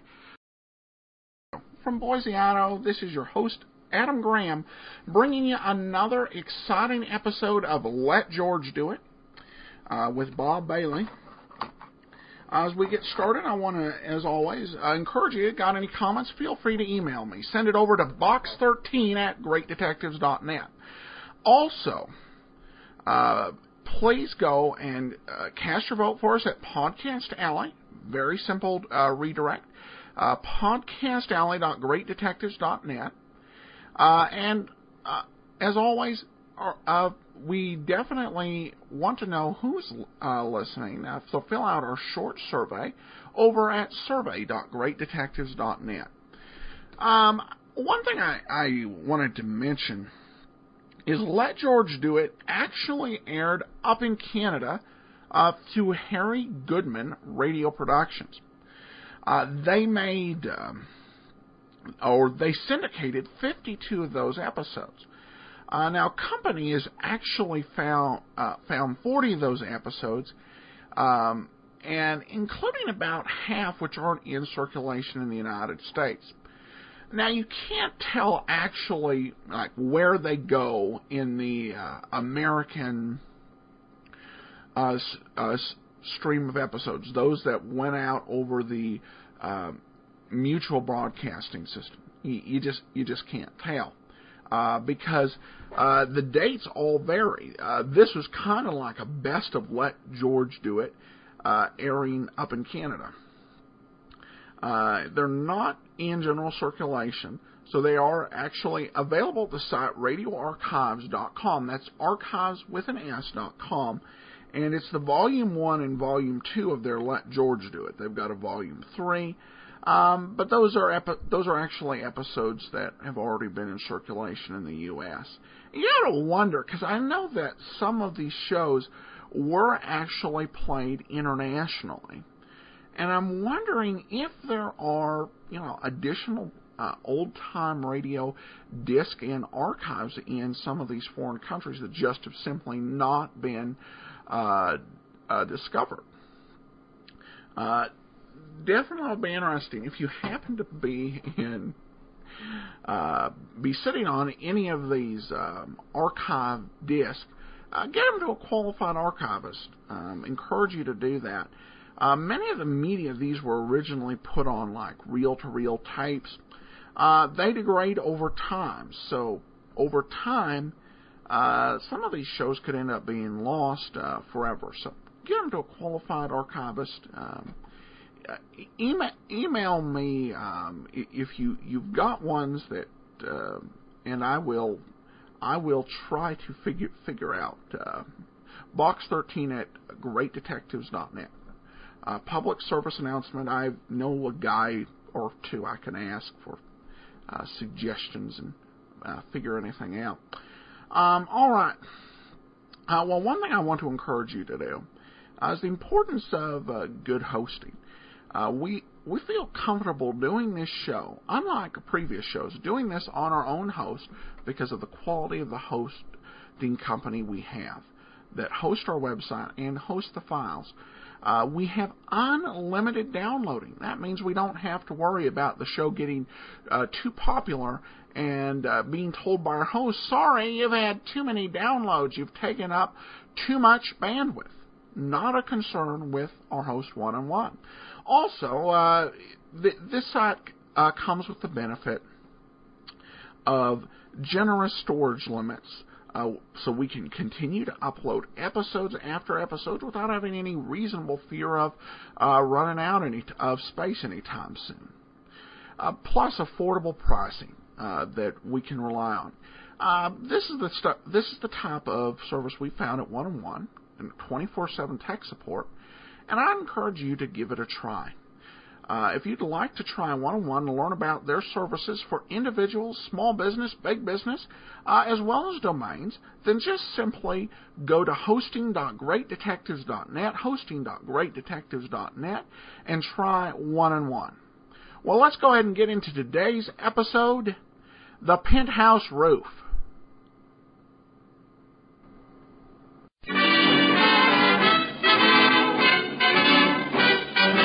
Standard of California, on behalf of independent Chevron gas stations and Standard stations throughout the West, invites you to Let George Do It. Another adventure of George Valentine. Personal notice. Danger is my stock and trade. If the trouble you're in is way off the beaten track and you need help that's strictly confidential, you've got a job for me, George Valentine. Write full details.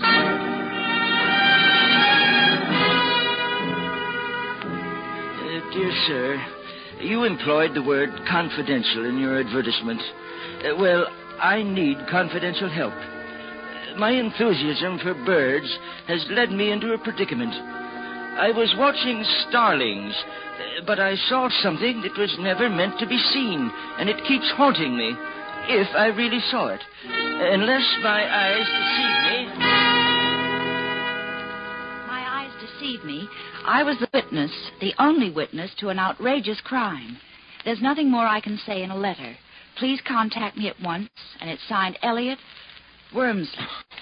Wormsley? That sounds like a name out of Dickens. Elliot Wormsley, MS, PhD, Statistical Services, Baxter Building. Birdwatcher, huh? Mm-hmm. What kind of canaries is this statistician interested in anyway? Oh, stop kidding, George. That's a pretty grim phrase. I was the only witness to an outrageous crime. And he's in a predicament. That's a twist. What was it he could have seen? I don't know, Brooksy, but let's see what we can see. Let's drop in on Dr. Wormsley.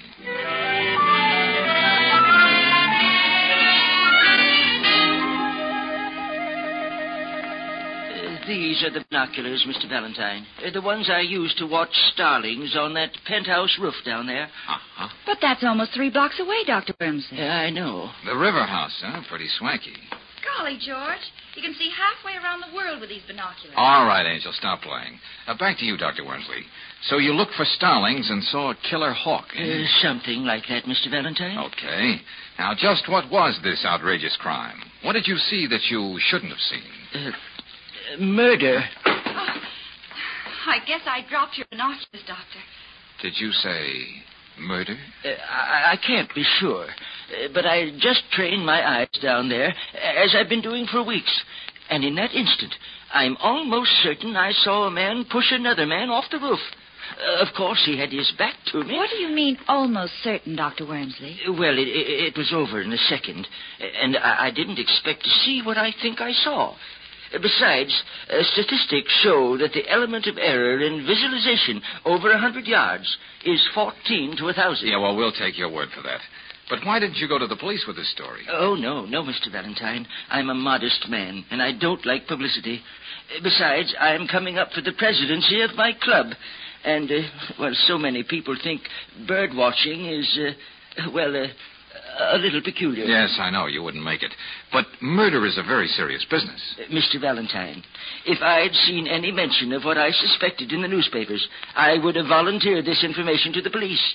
But as it is, no crime has been reported. Well, that's right, George. I didn't see anything about it. Still, the picture of those two men keeps haunting me. I'm thinking of my reputation, but I do have some public spirit, and I have to make sure. My conscience wouldn't let me rest if I didn't. Oh, I see. And you want me to check at the river house and soothe your conscience? That's it, young man, precisely. It shouldn't take you more than a day, and I'm willing to pay your usual fee. Okay, it's a deal, Wormsley. Oh, Brooksy. Yes, George? Just on a hunch, get down to the Bureau of Missing Persons. See Finley. Okay. Find out if anybody's been reported missing from the river house. You will keep my name out of this, won't you? Oh, yes. We'll do our best, Professor. I'll meet you back here later, Brooksy. Okay, George. I'm going over to the river house.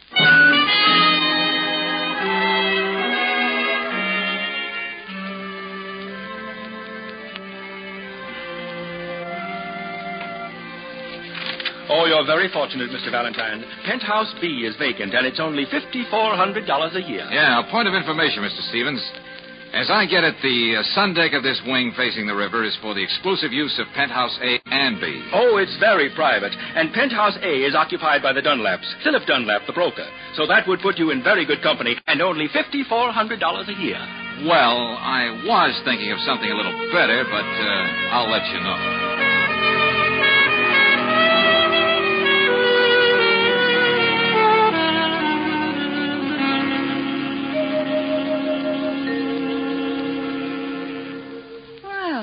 Look who went and rang my doorbell. Wouldn't be the full of brush man, would you? Not unless my samples are showing. Oh, come on in anyway. I hope you'll pardon the sunsuit. I wasn't expecting company. No, it's nothing at all. I mean, practically. I was out on the roof sunbathing. And Mrs. Dunlap? That's right. Well, I'm the chap. It's been a dull afternoon. Suppose we wait a while before you tell me what you want. Well, as a matter of fact... You aren't going to stand there, are you? Here, sit down. The truth is, Mrs. Dunlap, I may be your next-door neighbor in Penthouse B. Oh? Well, that would be the first improvement they've made in River House without raising our rent.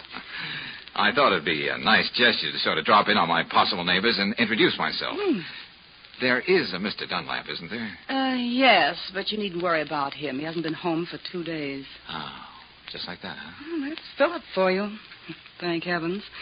He must have decided to go up to our cabin in the mountains to brood. Or he may be staying at his club. But as I said, this looked like a dull afternoon. We're not going to let it be one, are we? Oh, fine. That wouldn't be Philip. He has his key. Well, whoever it is, just explain I'm looking at the penthouse next door. Hal. Listen, Paula, we haven't heard from Philip yet, and there are letters and contracts he has to sign downtown. All right, Hal. I'm not my husband's keeper. Oh, just the same, I thought you might be worried. Oh, I didn't know you were having company. Well, this gentleman may be our next-door neighbor, I hope. Mr. The name's Valentine. Really, Paula?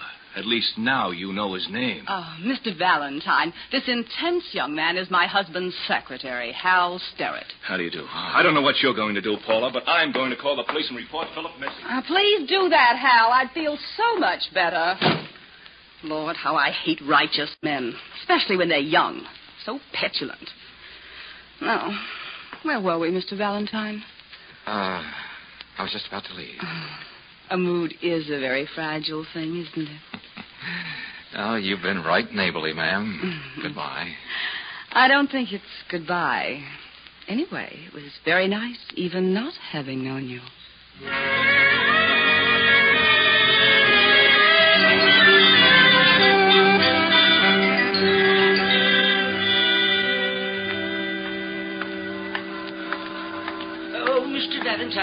Mr. Valentine. Oh, Dr. Wormsley. I was waiting for you to come out of the river house. But why? I thought you made it a point you were to be the unknown factor in this deal. After you left, I did some calculating. Yeah, good for you, good for you.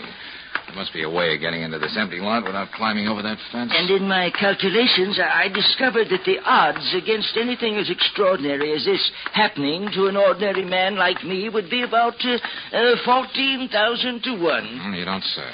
So, if you don't mind, Mr. Valentine, I'd sort of like to tag along with you and see if I'm really that 1 in 14,000. Uh-huh. Looks as though there's a gate in this fence.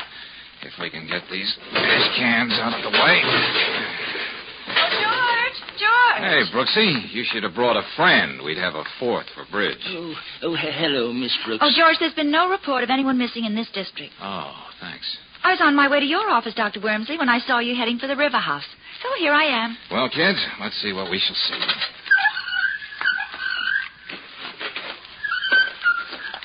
It's just an overgrown lot. That's right. George, you think that if Dr. Wormsley is right, the man would Nothing like checking, Brooksy. Dr. Wormsley, you did say that when you saw a man pushing another one off the roof, his back was towards you? If I saw what I thought I saw. That's right. Uh-huh. That would mean he was facing away from you, toward the river. Yes. Well, there's the river behind that high board fence. And on this side of the building, there are only the windows and the elevator shafts and the stairway. So no one would have seen him fall. Mr. Valentine, over here, look. Huh? That's a man. I mean, it was. Huh? Past tense is putting it mildly. Oh, George. Then it wasn't my imagination after all. No, Dr. Wormsley, it wasn't. And just to quote a few more odds, it's at least 1,000,000 to 1 this is the body of Philip Dunlap.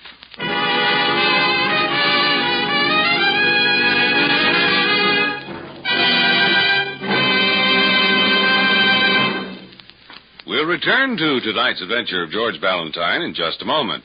Meanwhile, a word about the great American pastime.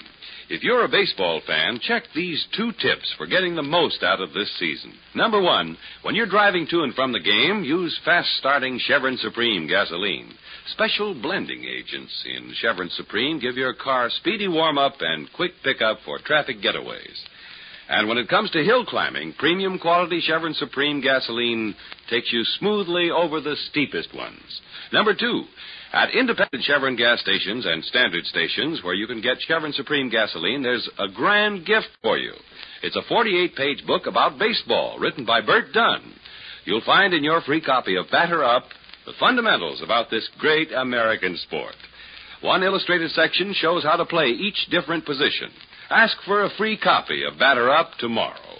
It's yours at standard stations and independent Chevron gas stations where they say and mean, we'll take better care of your car.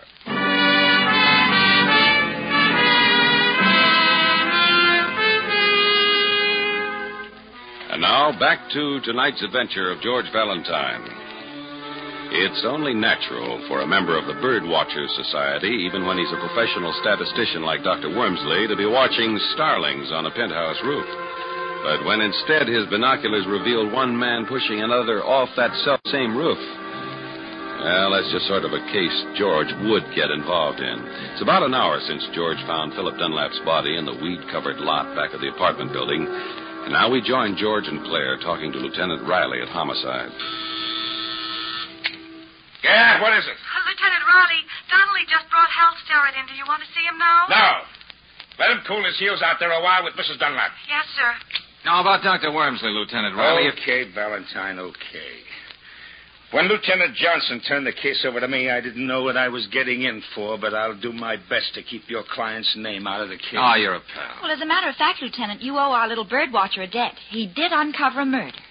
Miss Brooks, I don't want to appear ungrateful. Oh, no. I can always use a new murder. Oh? I'm overjoyed that when you and Valentine stumbled over this homicide, you were thoughtful enough to let me know about it. Oh, well, it's nothing at all. If you hadn't, I'd lock both of you up and throw the key away. Well, now that you're back to your own sweet self, would you mind telling us what you found out from Mrs. Dunlap? Well, she said she was out shopping all that afternoon, and the doorman is alibying her. When she got back, this kid, Starrett, was still there, waiting to see his boss, Mr. Dunlap. He hung around a little longer and then beat it. Did Mrs. Dunlap suggest that there might have been any bad blood between Starrett and her husband? Well, she wasn't too anxious to admit it, but it seems young Starrett was being fired. Yeah, but what was the reason? Bad spelling or making Google eyes at the boss's wife? I wouldn't know. Not yet. Mrs. Dunlap was too broken up to go into every little detail. Broken up, huh? I can just see her tears flowing like wine. What do you mean by that? Well, just thinking out loud. Yes, Lieutenant? You can send Starrett in here now. Yes, sir. Well, it looks to me as though Mr. Starrett has some explaining to do, or else. Well, we know that he was there that afternoon, and your Dr. Wormsley saw a man push Dunlap off the roof. Come in, son. Come in. Lieutenant, I don't understand any of this. Oh, you. Hello, Starrett. What are you doing here? Just a neighborly interest in the fate of your late employer. Say, what is this? Yes, George, I didn't know you two had met. Well, never mind. Now, what's this about Dunlap deciding to fire you, Starrett? Well, Why? He didn't like my work, I guess. That's the usual reason, isn't it? You'll save a lot of time if you tell us the truth. You asked me a question, and I gave you the only answer you're going to get. You had a fight with your boss, didn't you? No. In the struggle, you pushed him off the roof. No. A man saw you from an office building. He couldn't have. Oh, Lieutenant. Yes, Donnelly? Can I see you a minute? Yeah, okay. I'll be right back. Hey, tell me something, Starrett. Yes? If you were already fired, why were you so worried about Dunlap? Even going to the Bureau of Missing Persons yourself? Because he was the best friend I ever had. It hardly jives with the story Lieutenant Riley is building up. Say, Starrett. Yes? You're a college man, aren't you? Oh, what of it? Syracuse, 1942. What? Why, yes, but how did you know? This, Phi Beta Kappa, too, aren't you? That's right. But what are you driving at, Lieutenant? Well, this Phi Beta Kappa key. The medical examiner found it clenched in Dunlap's fist. It's yours. I don't know how it could have gotten there. He must have ripped the key off your chain as he fell off the roof. Okay, Starrett, I'm arresting you on suspicion of murder.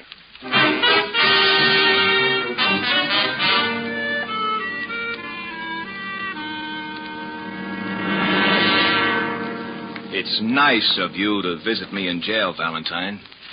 But what's the use of going over the same story again? Paula would go right... Let's say it intrigues me, Starrett. Paula would go right on denying I ever gave her that key. I can't prove it. Why should you believe me any more than anyone else? Because I happen to know a little more about the lady in question. Now, look, friend, let's stop being delicate. Paula decided she liked your type and made you the odd man in the triangle. That's why Dunlap was giving you the gate. Oh, I tried to break off with her, but she always managed to be around, taunting me. She had me spinning on my head. Yeah, I know what you mean. Say, did you have a fight with Dunlap when he fired you? No, I wish there had been. That would have been easier than the way it was. Go on. He was hurt, and I was sick and ashamed of myself. He knew there were others, and that made the whole thing even cheaper. Now, surely just firing you, Starrett, wasn't the answer for Dunlap. Oh, he knew that. One of my last acts as his secretary was drawing up the papers that cut her out of his will. Hey, now, wait a minute. That just puts you in deeper. That means Paula had no motive. Hey, how about insurance? Well, there was a big policy Philip took out recently with Paula's beneficiary. He didn't change that. Oh, isn't that kind of strange? Oh, it wasn't something he overlooked. There was a funny smile on his face when he told me he was leaving that as is. That's very interesting. Oh, look, Valentine, I didn't kill Philip. When I was there, I didn't even know he was out on the roof. Oh, okay, I'll just take it easy. I'll do what I can. What can you do? You'll never get the truth about that key out of Paula. And Dr. Wormsley swears there was a man out there struggling with Philip. What man? A burglar? One of Paula's ex-boyfriends? Or possibly the man on the moon? I think I'll drop in on Paula again. I don't know what I expect to find, but with a gal like that, the unexpected is bound to be interesting.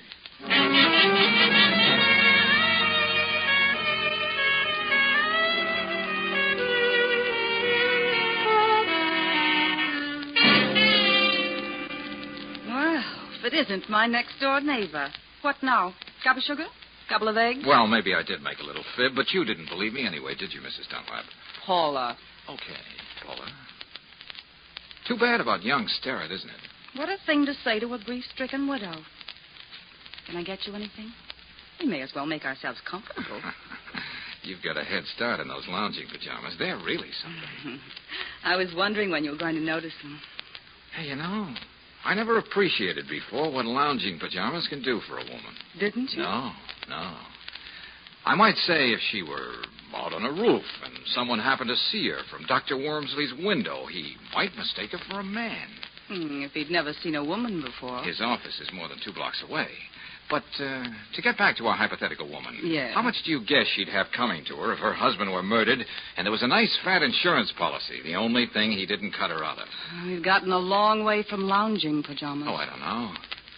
And I can't help wondering what the lady in question would do if she had a perfect patsy and a difficult young man who was suffering pangs of conscience. She might even do something brash if she happened to remember the Phi Beta Kappa key he gave her in a tender moment. Tell me, have you confided these flights of fancy to anyone else? Oh, no, my sweet. I wanted you to be the first to know. And you, my sweet, will ruin your eyes reading all those pulp magazines. There's another angle to this lady of the rooftops. Oh, what's that? With all the insurance money she's sure to get, and with an admiring eye for a certain broad-shouldered character who seems to know what it's all about, she might make life very pleasant for him. Very. You couldn't say he knew what it was all about if he fell for a pitch like that now, could you? Oh. I'd better get my cigarette before we go on with this little game. Or you can quit playing any time you want to. My dear old father used to play a lot of poker. He used to say the game was never over till the last bluff was called. Huh? Didn't your old man tell you that even one of those effeminate-looking automatics make a loud noise and leave holes when they go off? I have a permit for this gun. Uh-oh. Come on now, Paula. Let's see if you can answer that phone with one hand. You know, Georgie, that could be your next to the last glib remark. When that phone stops ringing, you don't worry yourself into a tizzy trying to guess who it was. We've been supposing a lot of things here tonight. Now, let me top it off. Suppose they found you draped on the floor there with a bullet in your head. Okay, what then? I was in bed when I heard sounds in the living room. I opened the door. There was a figure in the darkness. After everything I'd been through, I didn't stop to think. I shot the prowler. I gotta hand it to you, Paula. Skip it. Just sit there on the couch a few minutes till I get my story straight. When I shoot you, I may have to tell the story 12 times tonight, so it's got to be perfect.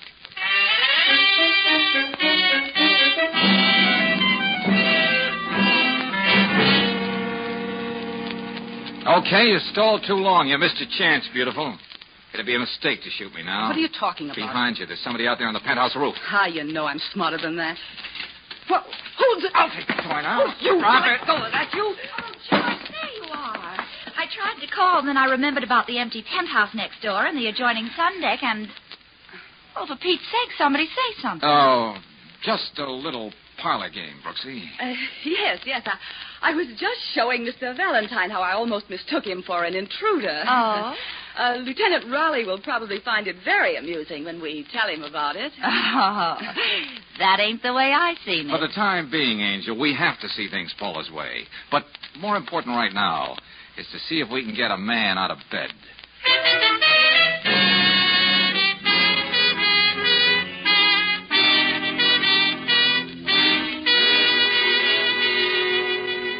No trouble at all, Valentine. Don't mind selling a little insurance any time of the night. Are these all representative policies, Bennett? Yes, sirree. Anything you want, we've got it. Life, accident, comprehensive liability, tornado insurance, plate glass. Any insurance against fatality during parlor games? What's that, Miss Brooks? Just a private joke. This life insurance policy. Oh, any amount you want. Just a simple physical Well, these examination. clauses at the beginning, they're pretty standard in all life insurance policies, aren't they? Yes, indeed. Each one of them meant to protect policyholder and the company. What's up, George? Well, thanks a lot, Bennett. You've been a great help. Yeah, but look, old man. Sorry, shopping around, but I'll keep you in mind. Let's go, Brooksy. Now, Brooksy, first thing in the morning, I want you to check with all the druggists in this section of town around River House, Dr. Wormsley's office, 20 or 30 blocks in each direction. Oh, my aching I'm going to be feet. with Lieutenant Riley. I hate to think of his blood pressure when I mention one little word.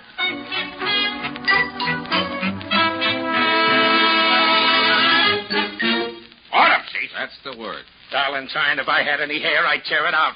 What are you talking about? Well, now, look, it can't do any harm, Lieutenant. No one in his right mind can doubt how Dunlap died. This Wormsley saw him shoved off the roof. Then the body was found sprawled all over an empty lot 12 floors below. Cause and effect. I have every reason to doubt that Sterrett killed Dunlap. I suppose you're going to tell me Mrs. Dunlap killed him, huh? That she used to be the strong woman in the circus. I didn't say she killed him. Then who... What? For the love of heaven. How about that autopsy, Lieutenant?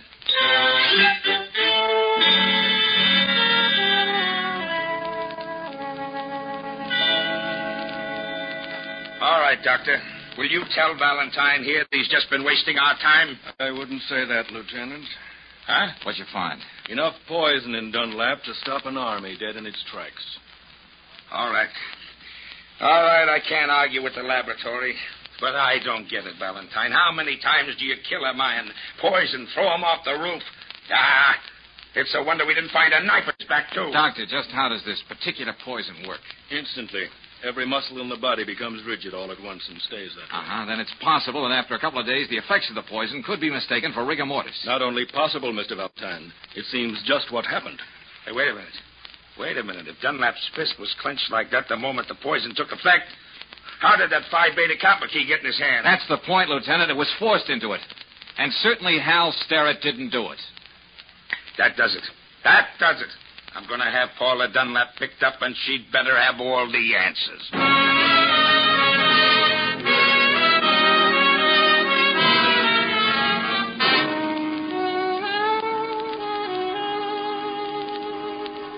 Oh, no. No, Mrs. Dunlap, you're going to have to do better than that. I know how it looks, Lieutenant Raleigh, but you're wrong, believe me. Paula, you had to be the one who put that key in your husband's hand. Sterrett wouldn't sign his own death warrant. I know, but Here are the facts the jury will hear. You were the man Wormsley saw wearing lounging pajamas. You had the motive, the insurance money, so you poisoned Mr. Dunlap, then pushed him off the roof to implicate an innocent man. All right. All right, I'll tell you just what happened. Remember, Mrs. Dunlap, you're doing this of your own free will. Hal Sterrett left that afternoon. I went out on the roof for a moment. Philip was there, an empty highball glass next to him. He was dead. Oh, don't look at me that way. He was already dead. He'd committed suicide. How do you know that? There was a note, cruel note, saying that I was the cause of all the unhappiness in his life. He was leaving me without a cent. Okay. I suppose you have the note. No, I destroyed it. Oh, no, that wasn't very smart. Don't you see? I had to. So no one would ever find out it was suicide. Now, wait a minute. There was a clause in his policy. It's in most policies, saying that if he killed himself within the first year, the beneficiary wouldn't get a cent. That much is true, Lieutenant. What I did was wrong, but I wasn't going to let Philip leave me without a cent. That'll stand up in court, won't it? Even though I did destroy the note, they'll believe me, won't they? Since you asked my opinion, the answer's no. But my job is finished now. Oh, no. George. Hey, how goes it, Brooksy? What luck? You were right. I found out what you wanted to know at the Gotham Pharmacy on Morton Boulevard. Now what? What am I going to do? I've got to find a way to prove I'm innocent. This isn't fair. Remembering that gun you held in my face and Hal Sterrett, I'm tempted to keep my mouth shut and let you stew in your own juice. What do you mean? Me and you both. I don't know what charge you're going to hold her on, Lieutenant, but it won't be murder. What? Did you hear what he said, Lieutenant? What are you talking about, Valentine? Brooksy just found out that Philip Dunlap bought that poison himself at the Gotham Pharmacy. On a doctor's prescription he forged. Oh, George. Oh, how can I ever thank you? Oh, that's easy. The next time you're up on that roof alone, see if you can prove the law of gravity really works.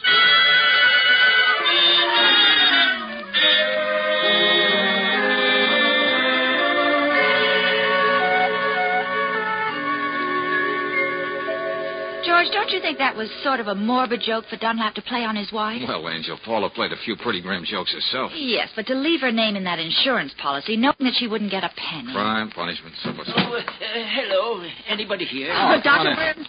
I just thought I'd drop in and take care of that little bill I owe you. Oh, thanks. How do the birds look these days, Doctor? What? Oh, yes. That reminds me. I must thank you, Valentine, for keeping my name out of the Dunlap case. After all, I was the key witness, and oh, dear. Well, that's all washed up now. Thank goodness. Oh, yes. Mrs. Dunlap isn't living there anymore, you know. No? It seems 3 young ladies are sharing that apartment now. And yesterday... Why, Dr. Wormsley. What kind of birds are you watching now? Oh, well, they were very wild canaries. Oh, goodness. What am I saying?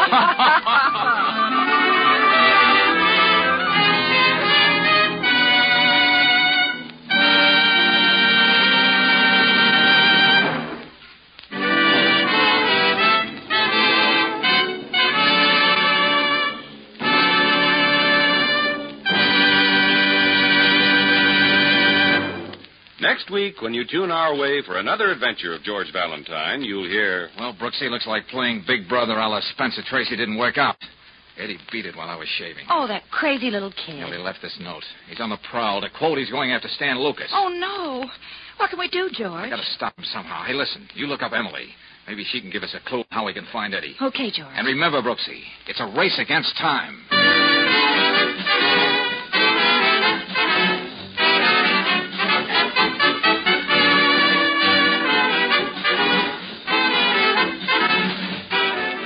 Tonight's adventure of George Valentine has been brought to you by Standard of California on behalf of independent Chevron gas stations and Standard stations throughout the West. Let George Do It stars Robert Bailey as George, with Frances Robinson as Claire. Wally Mayer appeared as Lieutenant Riley. Tonight's story was written by David Victor and Herbert Little, Jr., and directed by Don Clark. Also heard in the cast were Louise Arthur, Fred Howard, Peter Leeds, Charles Seal, and Charles Lund. The music is composed and conducted by Eddie Dunstetter. Your announcer, John Heaston. Don't forget to listen again next week, 1 hour earlier, over the same station, to Let George Do It. This is the Mutual Don Lee Broadcasting System.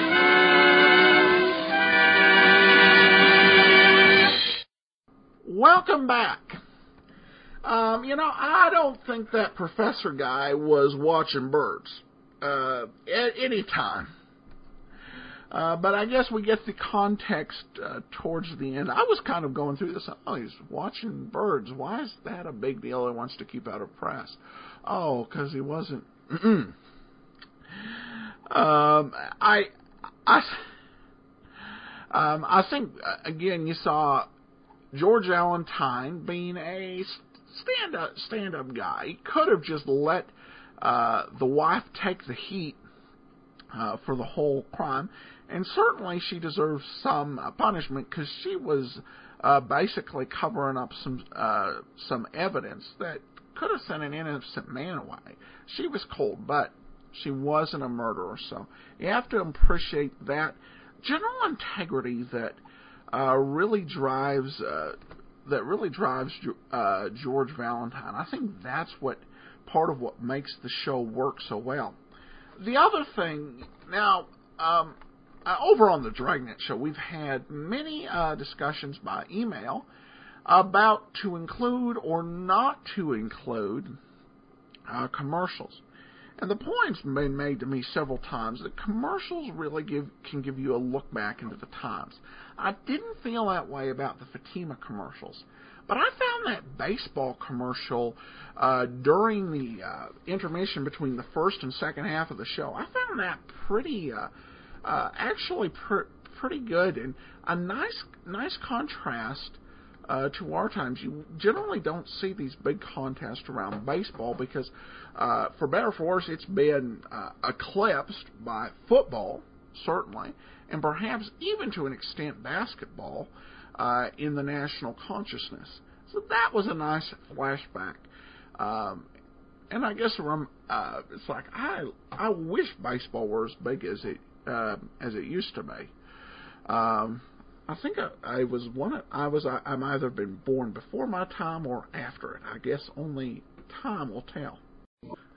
And we are now going to begin to listen to perhaps the most well-known Holmes, and in many ways the most controversial. Over the years, there have been a lot of attempts to remake Sherlock Holmes.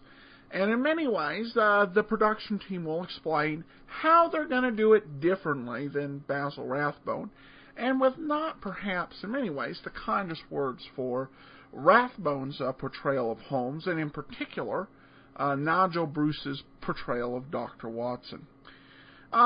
It's been quite a few years, and Basil Rathbone, basically at this point, remains the Babe Ruth of Sherlock Holmes' portrayal. I don't think anybody in the world consciousness, despite the different remakes, while many have been entertaining and interesting, I don't think any have come close, at least in the American mindset, to Basil Rathbone as Sherlock Holmes. Now, there was some BBC films. I've not seen them for myself, starring Jeremy Brett. And perhaps, I don't know, in Britain it may be different. But I think in America, Basil Rathbone would probably be the most recognizable actor as Sherlock Holmes. In this teaming we've got, starting with this episode from the 1939 series, you've got Basil Rathbone and Nigel Bruce, who, after doing 2 movies for 20th Century Fox, and began this radio series that would actually continue while they made another 12 Sherlock Holmes films. Now, many of these films were much shorter than normal feature-length motion pictures that generally come in about 90 minutes. Many of these are about an hour, so pretty quick entertainment.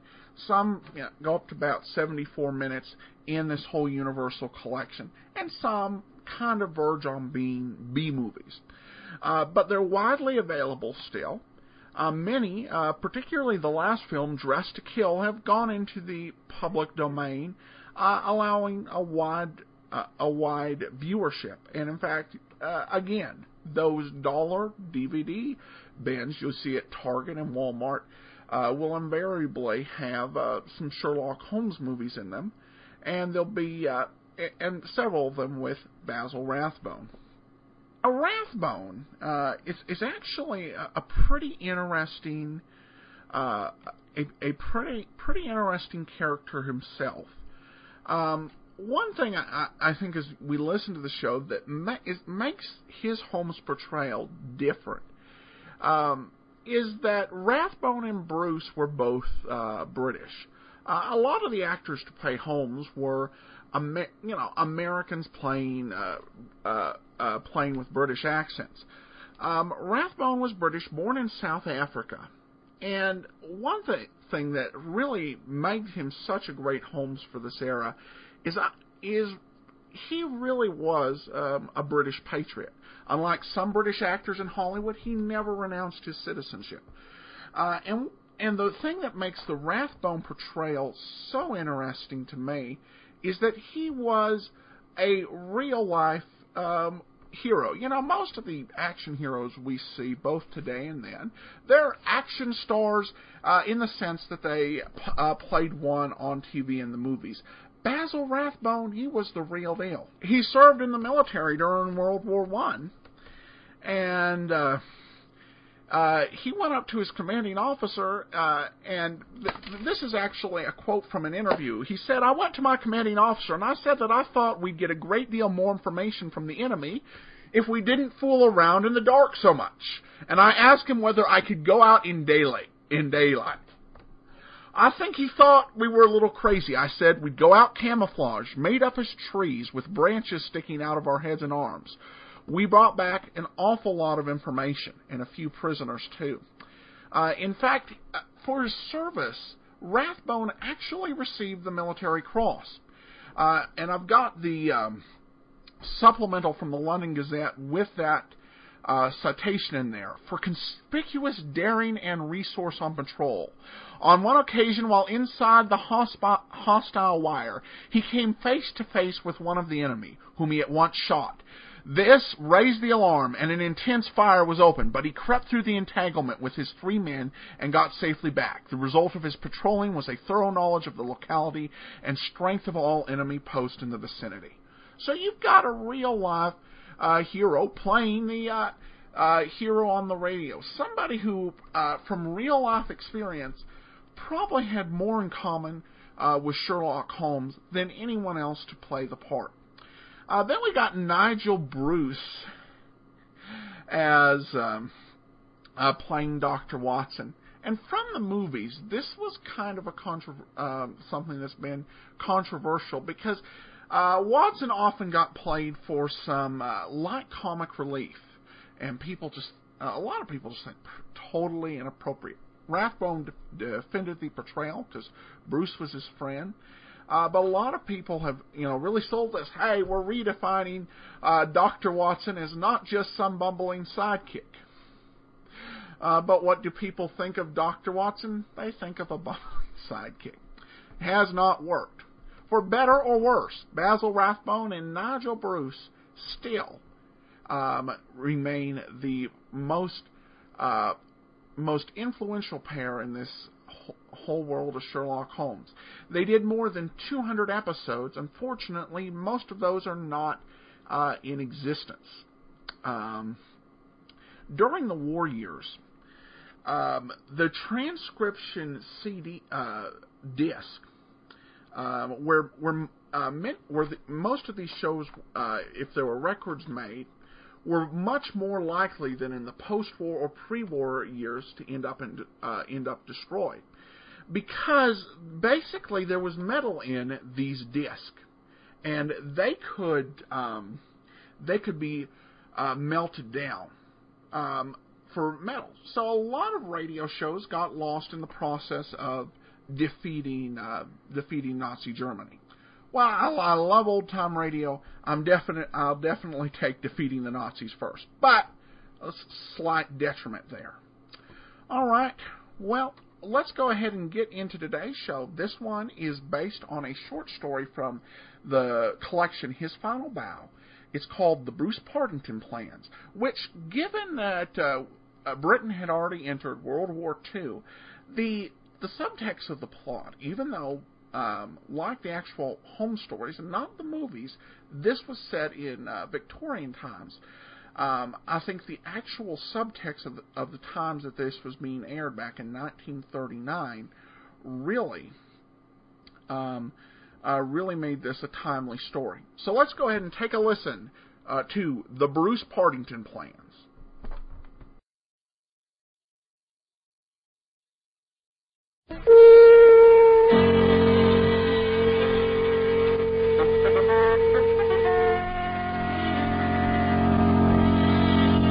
The Adventures of Sherlock Holmes, starring Basil Rathbone and Nigel Bruce.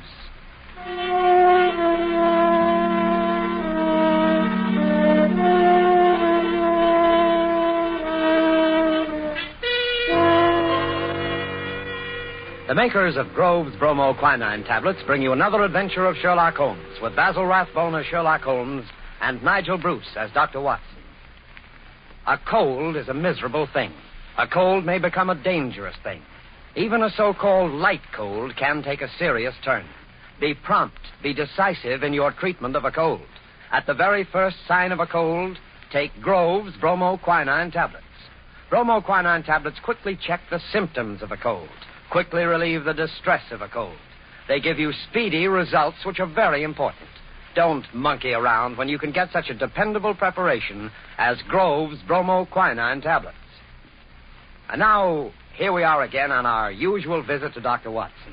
He's waiting for us in his study, a cheerful blaze crackling on the hearth. I'm very relieved to see you, Mr. Manning. Hasn't the weather been atrocious today? I was beginning to wonder if you'd be able to get here tonight through all this fog. Yes, it certainly is what you Londoners call a regular pea souper. Yes, indeed. It reminds me of the adventure of the missing submarine plans. A case that was solved in the underground. Underground? What you Americans call a subway. Yes, but what has a solution in a subway got to do with a foggy night? Well, you see, the affair started in weather exactly like this. It was the third week in November, the year 1895, to be exact. On Monday, a dense yellow fog had settled down upon London. On Thursday, it was still there, thicker and murkier than ever. At first, Holmes had turned his nervous energy to cross-indexing his huge reference books. But when, after pushing our breakfast chairs back for the fourth morning, we saw the greasy brown swirl still drifting past the windows, Holmes's patience snapped.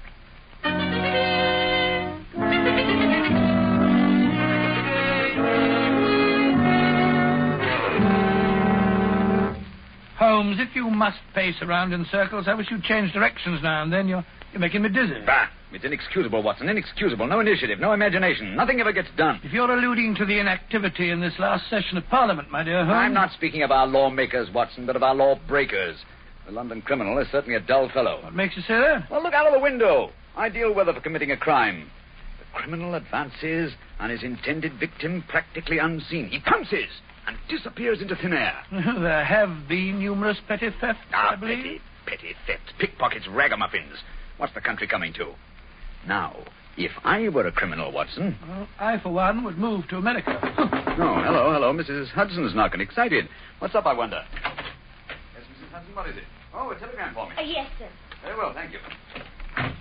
Oh, well, what's it say? Oh, wait until I open it, can't you?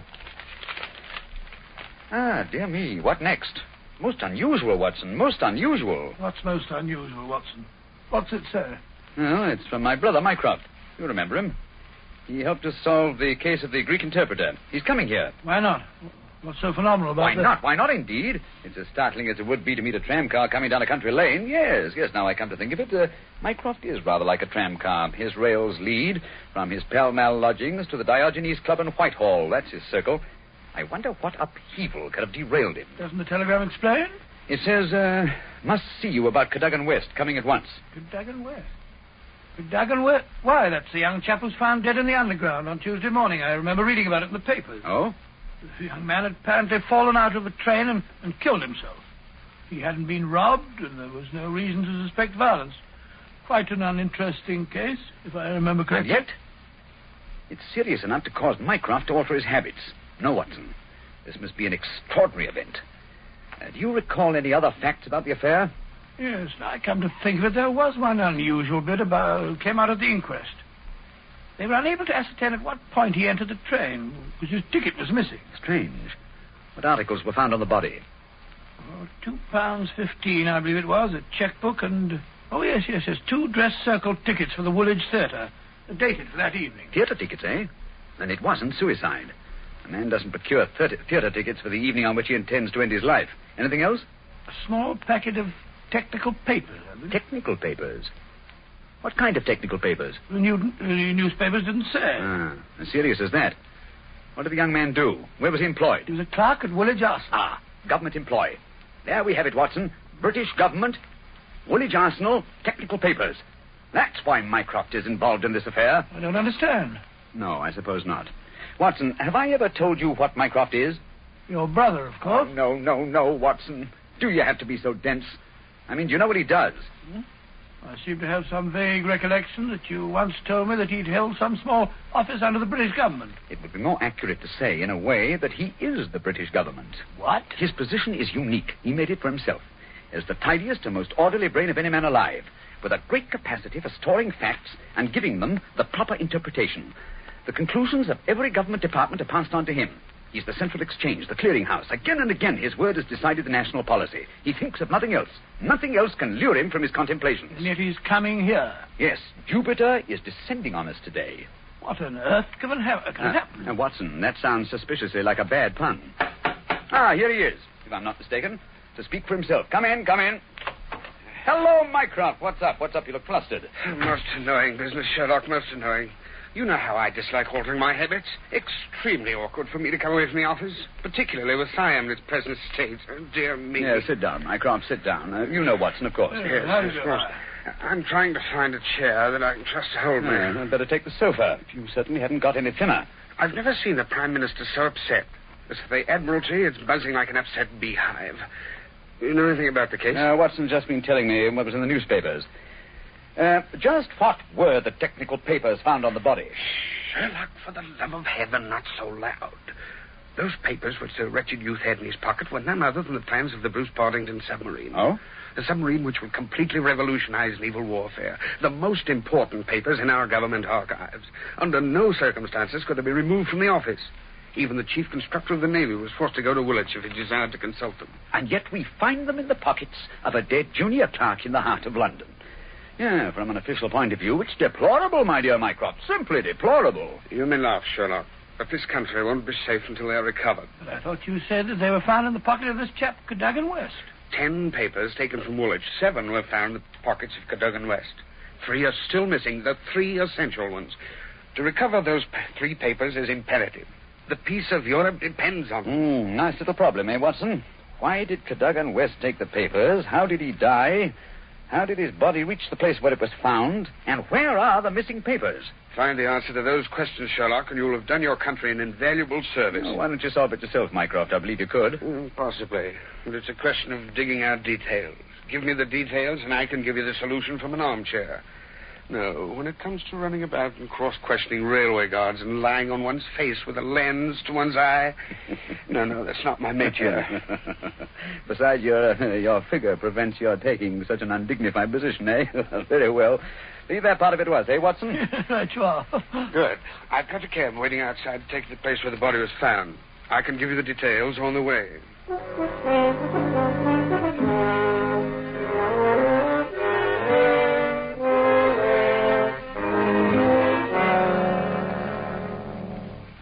Now, Mycroft, who was the official guardian of these famous papers? No less a personage than Sir James Walter, a gentleman who's grown grey in the service. His patriotism is beyond suspicion. A bachelor, if I'm not mistaken. Lives with his brother. Yes. He was at the house of Admiral Sinclair at Berkeley Square during the whole of the evening when this accident occurred. The Admiral vouches for him. He's one of the two who have the only keys to the safe. And his key was with him all evening? Right. His key, the key to the building, the key to the room. Who was the man with the other key? The senior clerk, Mr. Sidney Johnson. A man of 40, married, silent, morose, with an excellent service record. Any alibi? He, too, had his key with him and seems to have spent the evening playing a game of drafts with the green grocer around the corner from his lodgings. Of course, he has only the word of this green grocer to back him up. Oh, come, my dear Mycroft. No class discriminations, please. The word of a greengrocer is often just as good as that of an admiral. What about Cadogan West? He had a good reputation. A bit hot-headed, but straight and honest. At least, everyone thought so. He was next to Sidney Johnson at the office. His duties brought him into daily personal contact with the plans. No one else ever had the handling of them. Oh, it's perfectly clear. He must have taken... Not so fast, Watson, not so fast. Who locked them up that night? Mr. Sidney Johnson. They were of value, commercially, I mean. Oh, yes. There's no doubt that West could have got several thousands for them very easily. And yet, only a small amount of money was found on the body. Perhaps the buyer took it back after he'd murdered West. What puzzles me is, how did West obtain possession of those papers? To do so, he must have had a false key. Several false keys, Sherlock. He had to open the building and the room as well. Oh, well. Several false keys, then. Let me see. Suppose West did take the papers and went into town. And on the way back to Woolwich, where he is hoping to replace the papers, he's killed and thrown from the train. But the spot where the body was found is considerably past the station for London Bridge, which is the route to Woolwich. That's interesting. Also, if young West did make an appointment with some foreign agent to sell the papers that night, why didn't he keep the evening clear? Why buy 2 theater tickets? Exactly. Furthermore, he actually escorted his fiancée halfway there before he disappeared. A blind. That's what it looks like to me. Why did he take the papers at all? Why not copy them out in the office and sell the copies? He certainly had plenty of opportunity to do so. And why the absence of his underground ticket? Perhaps the ticket would have shown us which station was near the agent's house. So the murderer destroyed it. Good, Watson. Very good. And yet, I wonder. Well, here's the underground station. The railway authorities have sent a man round to show the exact place where the body was found. You won't change your mind and come with us? Well, crawling around that black hole on my hands and knees, not very likely. Well, I shall expect a report on your efforts this evening. Never expect too much, Mycroft. Never expect too much.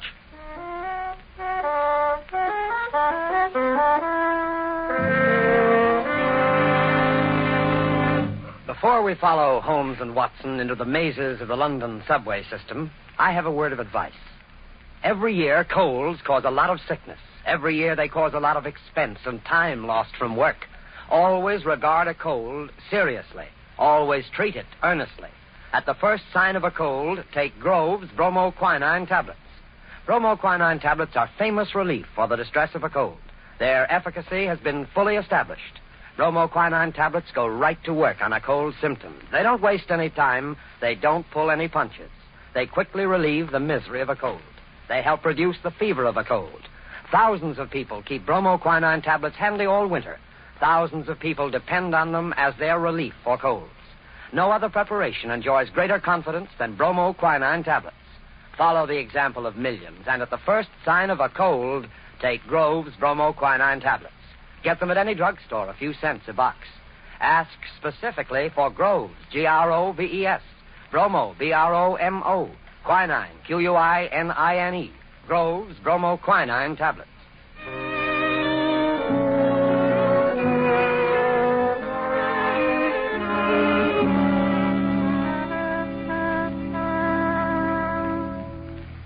This way, sir. Step right along the tracks. But it isn't safe.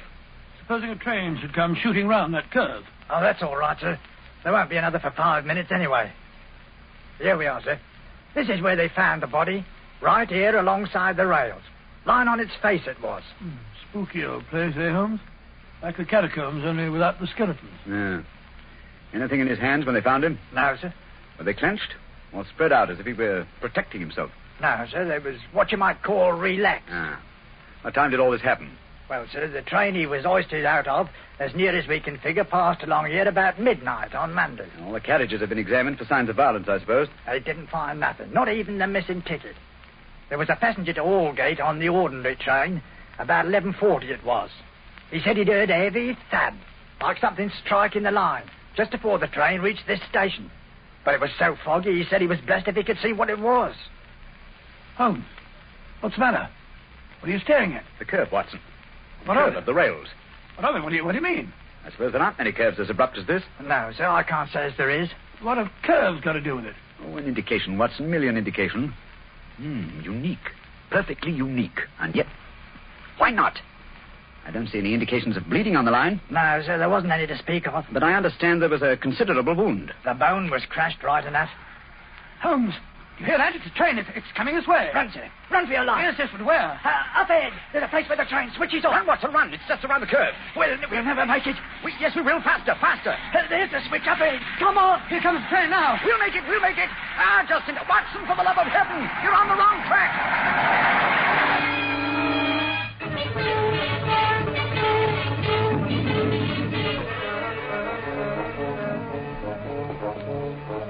Well, that was a narrow escape, Holmes. I must say my knees are still shaking. Look at the shoulder of my coat where you pulled it there. Lucky thing for you that I did. Where are we off to now in this fog? Yes, it's a nice afternoon. Suppose we pay a few calls. I think Sir James Walter claims our first attention. After that, we might drop in on Miss Westbury. Miss Westbury?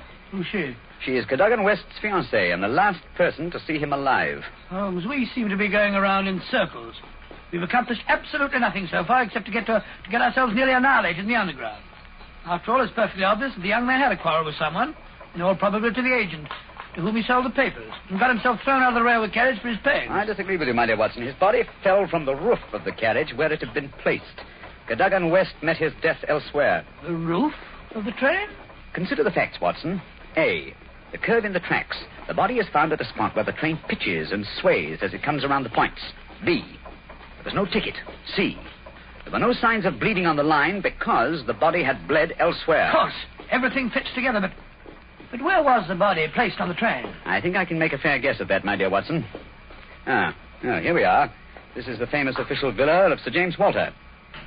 And that, if I'm not mistaken, is his brother, Colonel Valentine, just coming out of the house. What's the matter with the man? He looks positively haunted. Oh, pardon me, Colonel Valentine, but can you tell me if Sir James is at home? Sir James, sir? Sir James is dead. Good heavens, dead? He died this morning. It's terrible. Terrible. How did he die? Oh, it's this horrible scandal. My brother, sir, was very sensitive of his honor. He couldn't survive the disgrace to his department. It broke his heart. Pardon me, gentlemen, I must go. It broke his heart.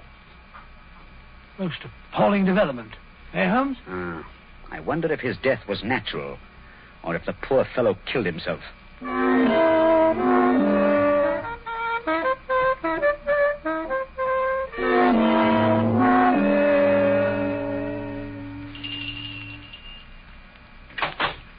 Yes?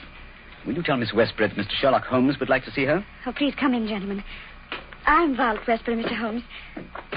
I've been expecting you ever since I heard you had taken the case. Please be seated. Well, thank you.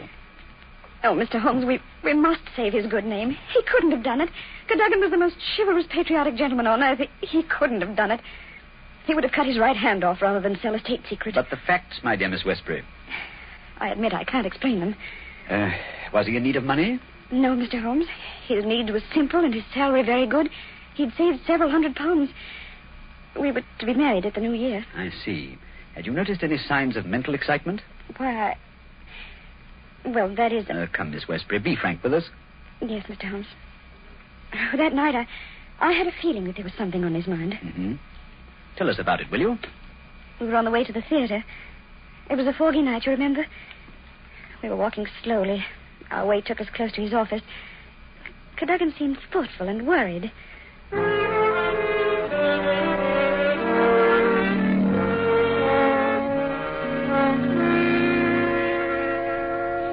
Darling, what's the matter? You haven't said a word for the last 5 minutes. Have I said or done something? Of course not, silly. It's just that I've got something on my mind. Oh, why not tell me about it? Perhaps I can help. It's no use, Vi. It's too serious for me to talk about, even to you.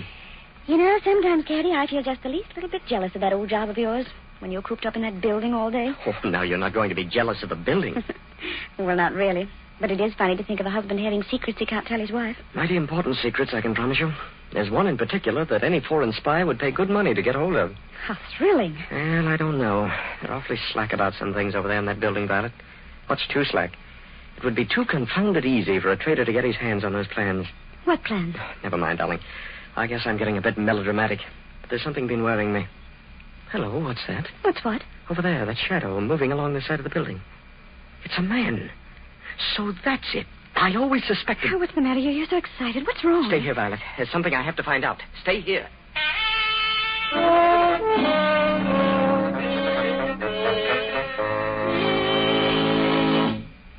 I waited and waited, but he never returned. Oh, Mr. Holmes, if you could only save his honor, it meant so much to him. We shall do our best, Miss Westbury. This shadow, this man moving along the building. Did you see it, too? I think I did, Mr. Holmes. But the night was so foggy, I can't be sure. But there must have been a man. Another man. It couldn't have been Cadogan. Surely character goes for something. Let us hope so. Come along, Watson. We must return home. I'm expecting an answer to some telegrams I sent Mycroft earlier this afternoon. We've done enough for one day.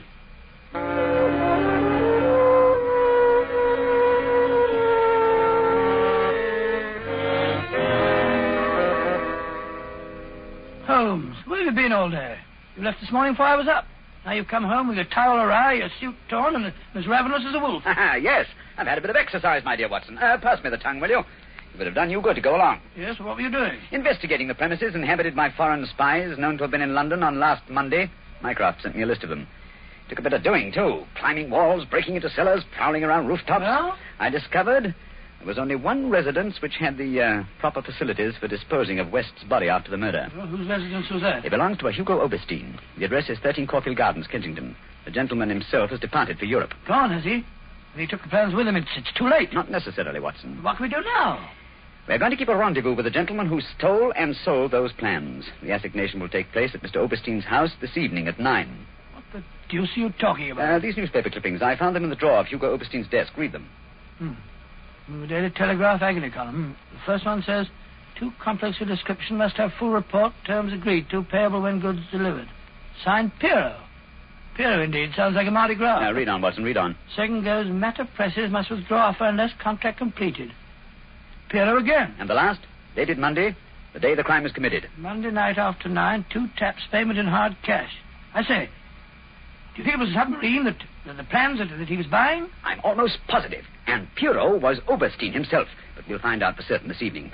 I've invited the gentleman who sold the papers to meet us. How? I don't understand. I inserted this advertisement in today's Daily Telegraph. Tonight, same hour, same place, 2 taps, vitally important. Your own safety at stake. Signed, Piero, as usual. By George, if he answers that, we've got him. Unless we're too late. Come along, Watson. There's no time to lose. You can take this package for a change. I've been carrying it around all day. What's in it? Oh, just a jemmy, a dark lantern, a chisel, and a revolver. Nice equipment for a respectable citizen to be carrying about the streets of London, I must say. Yeah, you know, Watson, there are times when I suspect we aren't quite respectable.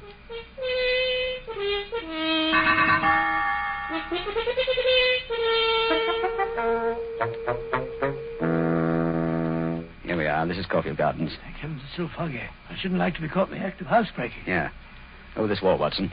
There's a window we can easily pry open in the back. Scale that wall? Oh, come on, hurry up. There's no time to lose. Here. I'll give you a boost. Come on, up. That's it. Look out, here I come. I must say, Holmes, you're as agile as a cat. It's uncanny. This is the window. Light the lantern and give me the jemmy. 1, 2.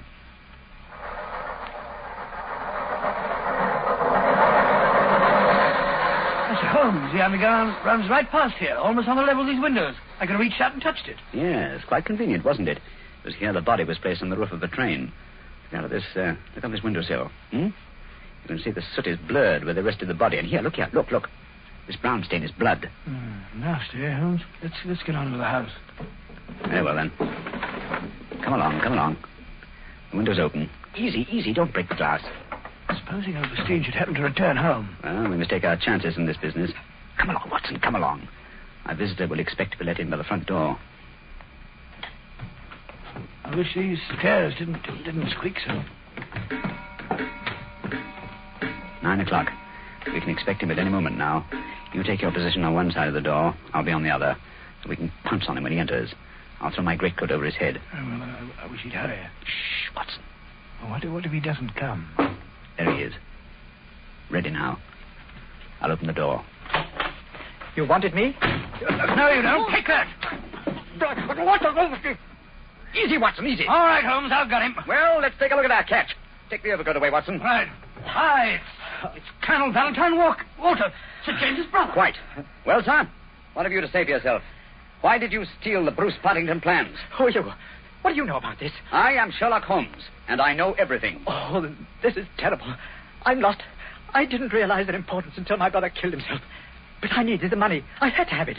Overstein offered to give it to me if I'd let him see the plans. So you took an impression of your brother's key, opened the safe, and procured the papers. Cadogan West saw you leaving the building, followed you here, and you killed him. No, I didn't do that. I swear I didn't do it. No? Then perhaps you'd better tell us who did murder Cadogan West and placed him on the roof of the railway carriage. I'll tell you. I promise you I will. I did the rest. I confess it, but not that. Very well, then. How did it happen? I got the papers, as you've discovered. Made my way through the fog until I reached the door. Once or twice, I fancied I was being followed. I could hear footsteps on the pavement behind me.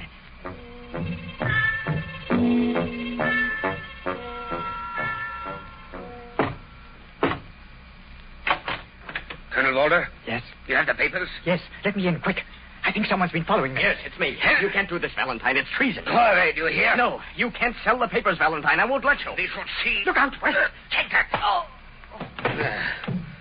How do you like that, my impetuous young friend? Papa Overstein, he knows how to use a blackjack, eh? You've killed him. So? It's murder. I'm going to get out of this. Oh, no. I think different. You will come in here if you do not wish to taste the blackjack, too. But That is better. Oh, what can we do? They'll find the body. I have an idea. First, I look at those papers. I take the ones I want, and the rest we put in the pocket of this foolish young man. And then we give him a nice ride on top of the underground train, no? He will be the guilty one. Who will ever know?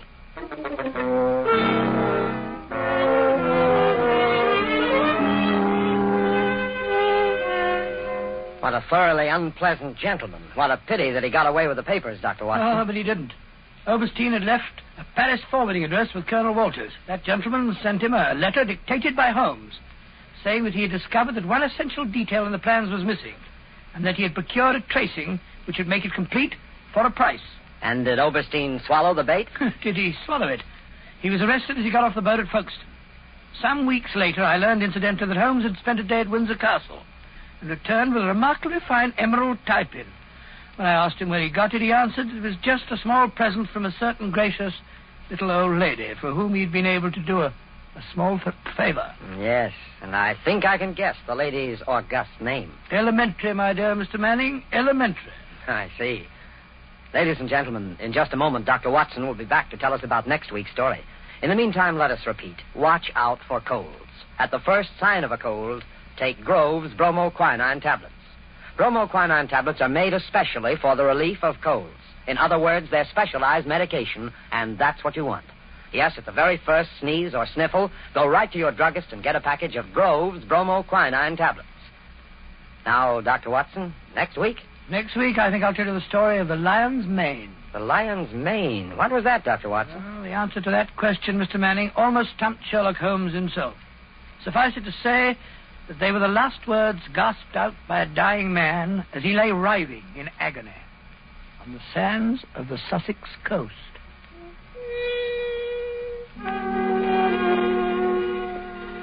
You have been listening to a Sherlock Holmes adventure, adapted from Sir Arthur Conan Doyle's story, The Bruce Partington Plans, with Basil Rathbone as Sherlock Holmes and Nigel Bruce as Dr. Watson. The dramatization was by Edith Miser. This program is presented from Hollywood every week at this same time by the makers of Grove's bromoquinine tablets. Quick relief for colds. This is Knox Manning speaking.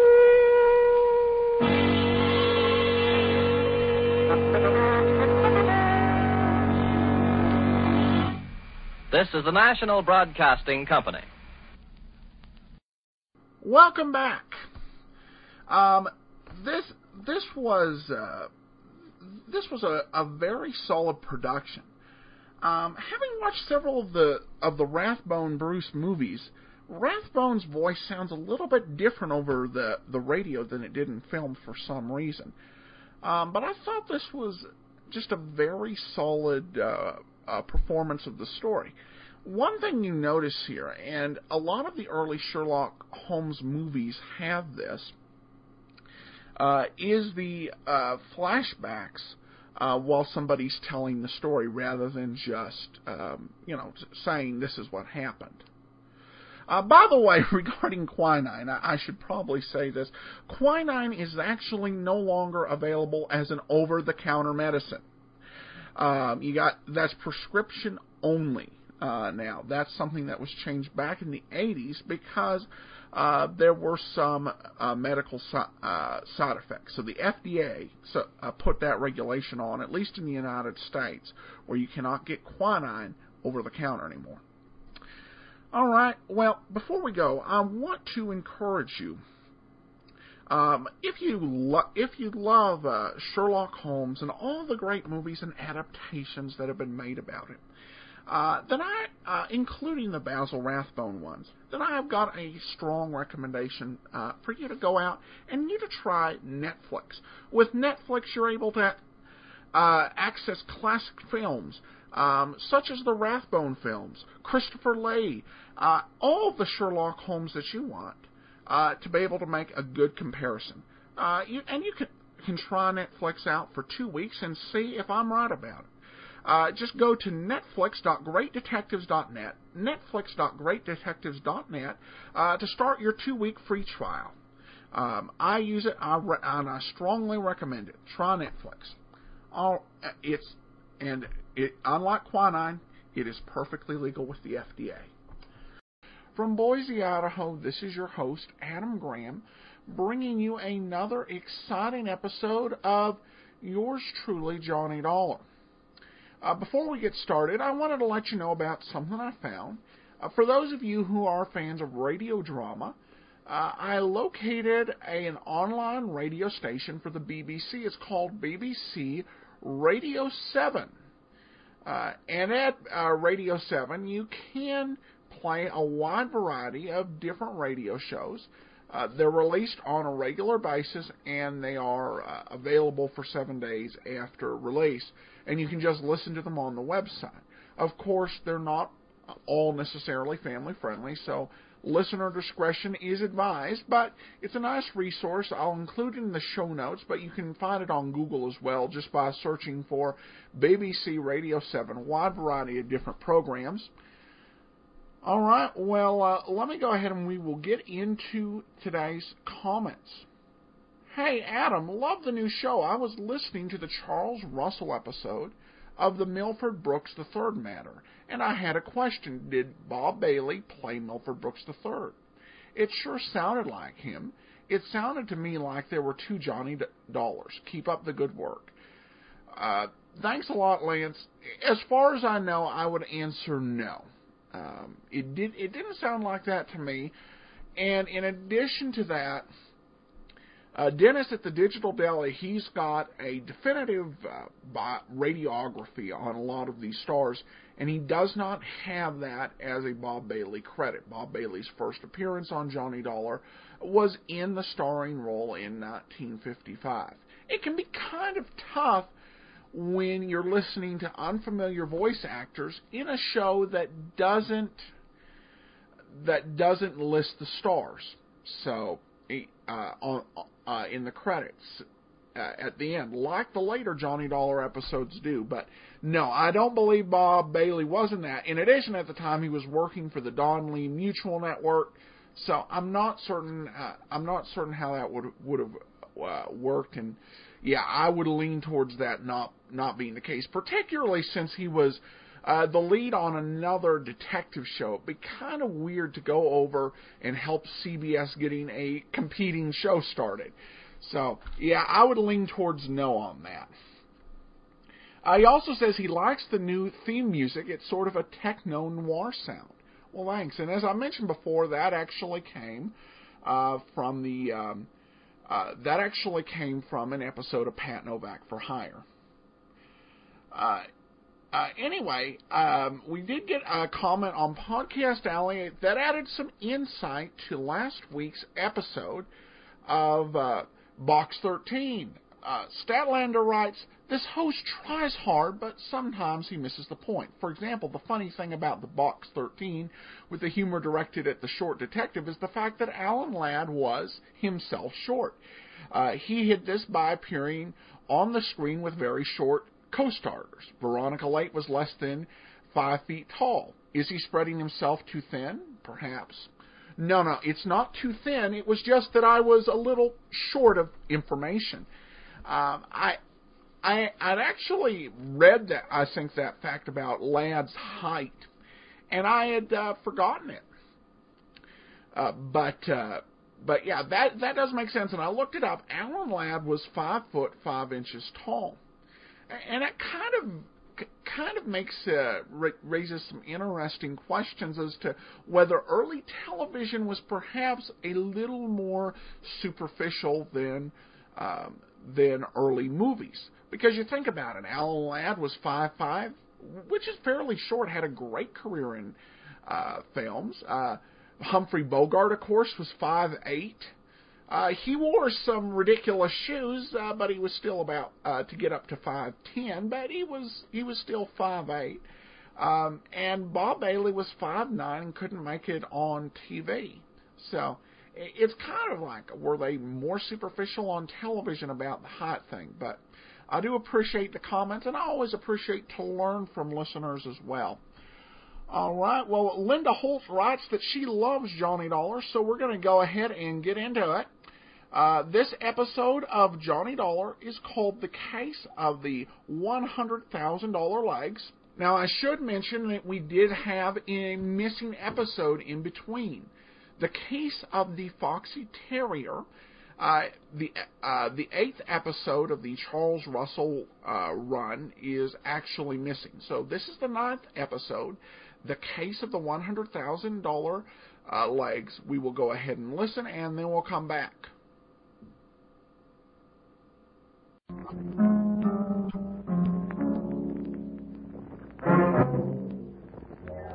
Time now for yours truly, Johnny Dollar.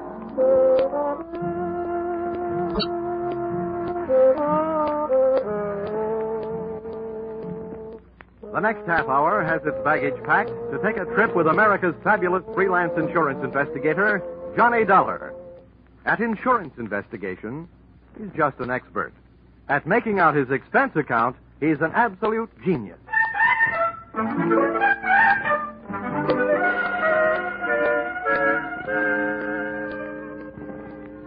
Expense account submitted by Special Investigator Johnny Dollar. To Home Office, Highworthy Insurance Underwriters Association, Hartford, Connecticut. Attention, General Manager Harvey Anthony. Dear Mr. Anthony, here is your problem. The following is an accounting of my expenditures in the case of the $100,000 legs, or who put your company out on the limbs. Expense account, item 1, $60. $20 across the board on a losing horse I was rushed into betting on when you had me paged on a public address system at the racetrack. This is Harvey Anthony, Dollar. Thanks for calling back so soon. Well, when they paged me, they said it was an emergency. Better be. Why? What's the matter, Dollar? This is my day off. And if I know you, this call is going to make it an off day. If I know you, my friend, you won't mind this assignment. I want you to go out to Hollywood. Act as a bodyguard for a big movie star, Marilyn Major. Oh, not a bad body to guard. What's the deal? We've issued one of those publicity policies. Insured her legs for $100,000. Policy will only be in effect for 48 hours. We want you to stick with her. Just see that she doesn't get mixed up in any hockey games. I get it. She's been notified, so she expects you. Well, when do the 48 hours start? Tomorrow noon. Can you make it? Yeah, with the help of American Airlines. Got enough cash with you to buy your ticket? About that, I'll know right after the next race. I'll call you from Hollywood.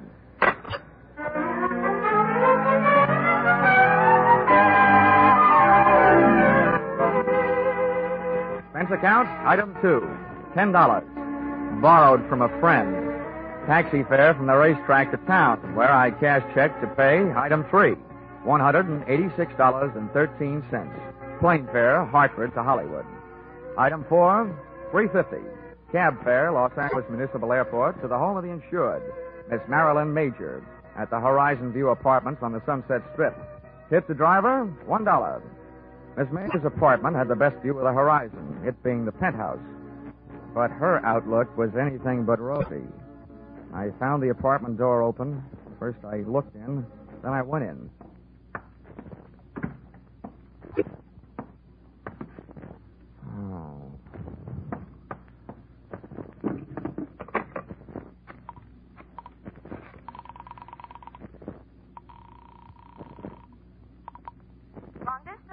I want to place a person-to-person call, please, to Mr. Harvey Anthony at Hartford, Connecticut. Volunteer 3-6000. My name is Dollar, as in blood money. While I was waiting to get Mr. Anthony, I wondered who had got Miss Major. In the movies, I'd always thought she looked right at home anywhere.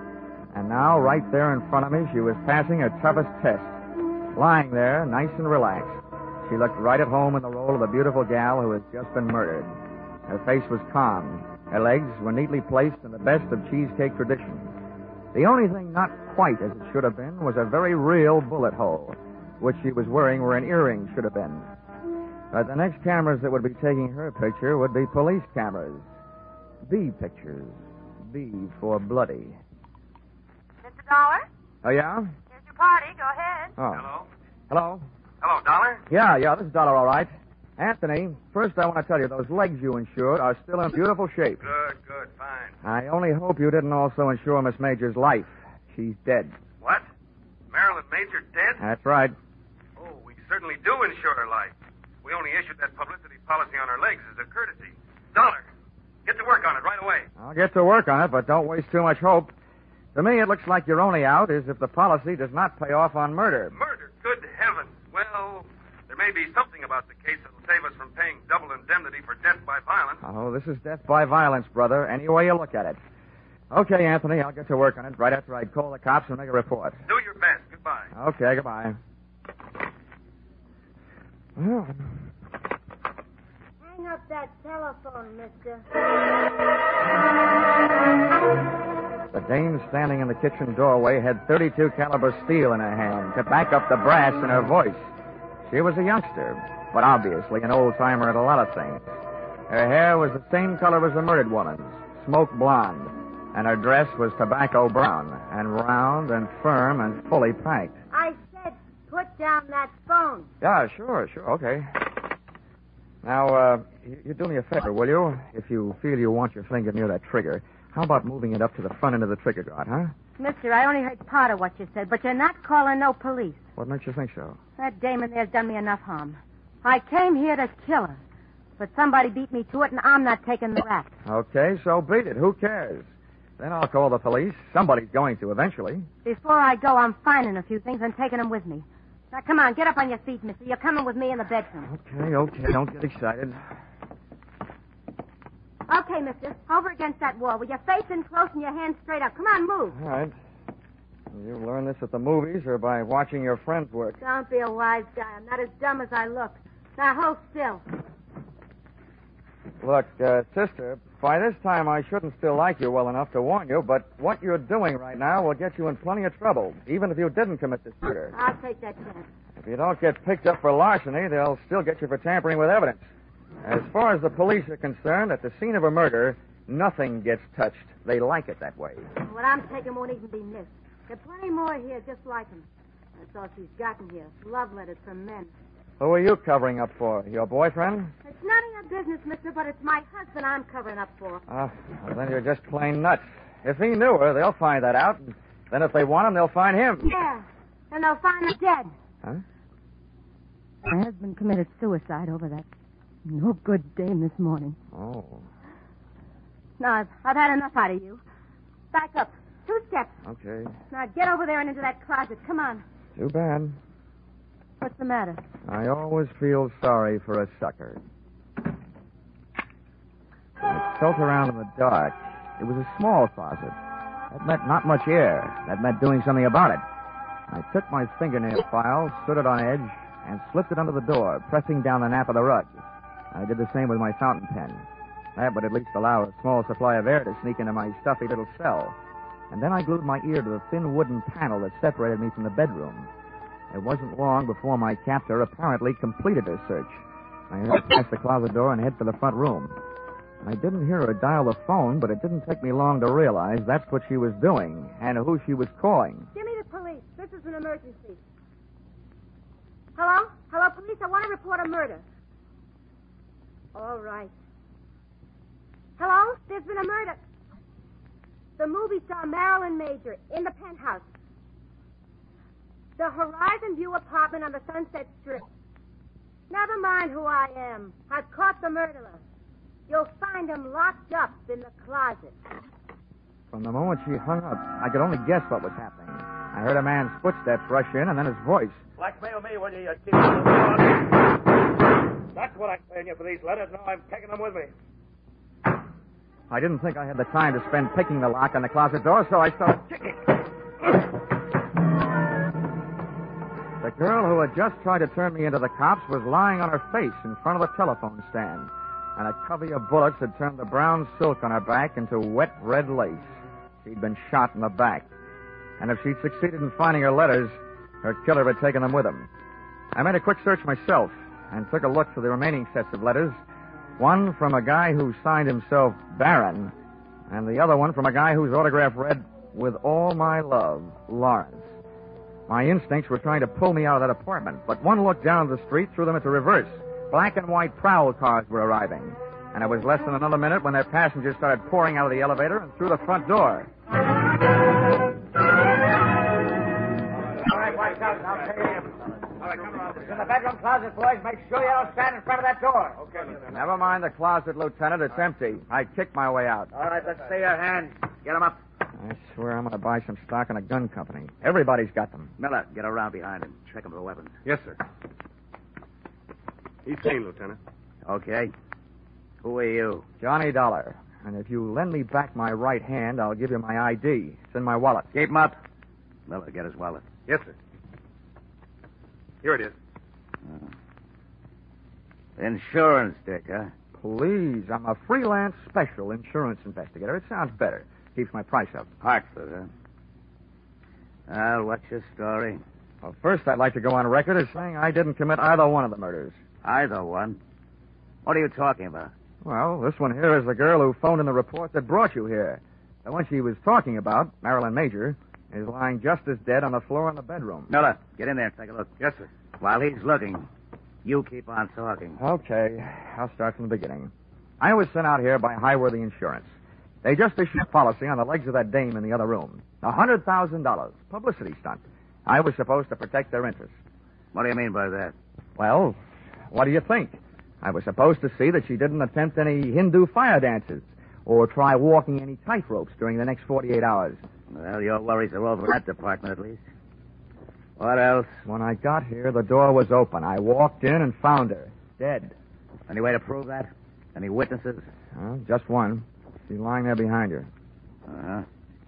Over the phone, she accused you of the murder. That's the wrong kind of a witness. No, Lieutenant. The wrong kind of dame. She knew I didn't do it. She was somewhere in this apartment when I arrived. Then why did you say it? I can hardly ask her. Listen, Lieutenant. She did tell me that she came here to get some letters. Her husband had written them to the Major dame. She said she was trying to protect him. From what? Who knows? Maybe she just wanted him to rest in peace. The guy committed suicide this morning. We can't check your story with him, can we? You've got a lot of dead friends. How did this one here get that way? I'm not sure. While I was in the closet, I heard her call you. And then a man came in and yelled something about blackmail at her and shot her. And naturally, he had disappeared by the time you kicked your way out of the closet. That's right. Yeah. This story of yours may win some kind of a prize, Dollar, but not for me. I'm not a judge. That's one thing in my favor. Hey, Lieutenant, I got something. The dame is dead, all right. And look what I found in that closet. A fingernail file, a fountain pen with a name on it, Johnny Dollar, and a .32 caliber revolver jammed in a shoe. Well, Dollar, That combination puts you in a kind of jam, too. Look, Lieutenant, I think I can make you see things my way if you let me go through my story once more. I was sent out here by Highworthy Insurance Underwriters.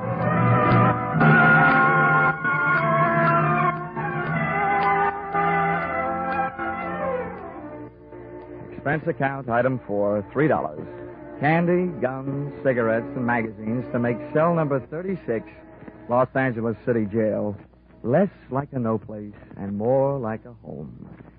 There's something about a jail door closing on you that sounds very final.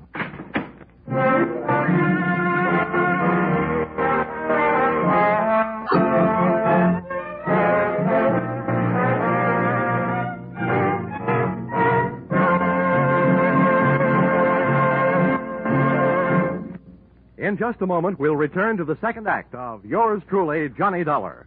But first, we want you to know that the biggest jackpot in the history of radio, $50,000, goes in the works tomorrow night when CBS Great Saturday Night Quiz Show Sing It Again comes to you again over most of these same stations. $50,000, $25,000 in marvelous prizes, plus $25,000 in cold, hard cash. And that's only the beginning, because the longer the phantom voice questions elude the listeners, the higher the rewards go. Be sure you're around tomorrow night when Sing It Again sets telephones ringing across the nation and $50,000 goes riding on each call. And now, back to Yours Truly, Johnny Dollar.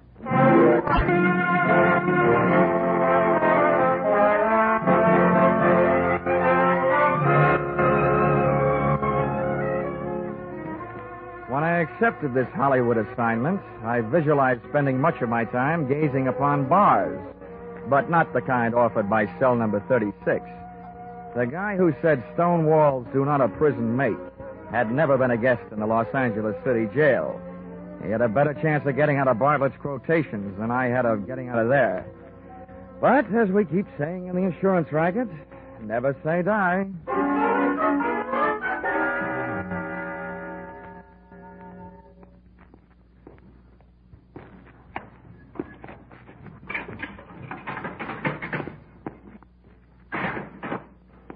Lieutenant Roach, what are you in for? I've heard tell the boys around headquarters have a very funny joke about roaches in jails. But that's not why I'm here. Sit down. Make yourself uncomfortable. Thanks. I can't offer you a mint julep. The closest I can come is a spearmint lifesaver. Oh, thanks. This kind of zero is a pleasure after facing the kind we're up against. Huh? So for $1, all we've got to go on is you and a mess of evidence we haven't as yet been able to trace down to its rightful owners. Oh, incidentally, about that gun we thought might be yours. Oh, don't tell me you're going to give it to me as a birthday present. It was the weapon used to kill Marilyn Major, all right. The paraffin test we took on your hands let you out. You haven't been firing any guns lately. Does that mean you've come here to escort me to the front door? No, not so fast. We do want to know what your fingerprints were doing all over those 2 bundles of love letters we found. I'm going to have to learn to pick things up with my knuckles. Lieutenant, I just had a natural curiosity as to who killed the cat. The only difference between us, Roach, is that your curiosity is official. How far did you get? Not far enough. Didn't take much figuring to know that Miss Major has been playing a high-class badger game. All the perfume in the joint couldn't cover up the smell of blackmail. On top of that, we found the 2 batches of letters that you'd been messing around with. One signed Barron, the other signed Lawrence. Those the fire department should be handling. Oh, yeah. Oh, and remember, there's probably a 3rd set floating around. Why do you say that? Well, I'm not an eyewitness to this, only an ear witness.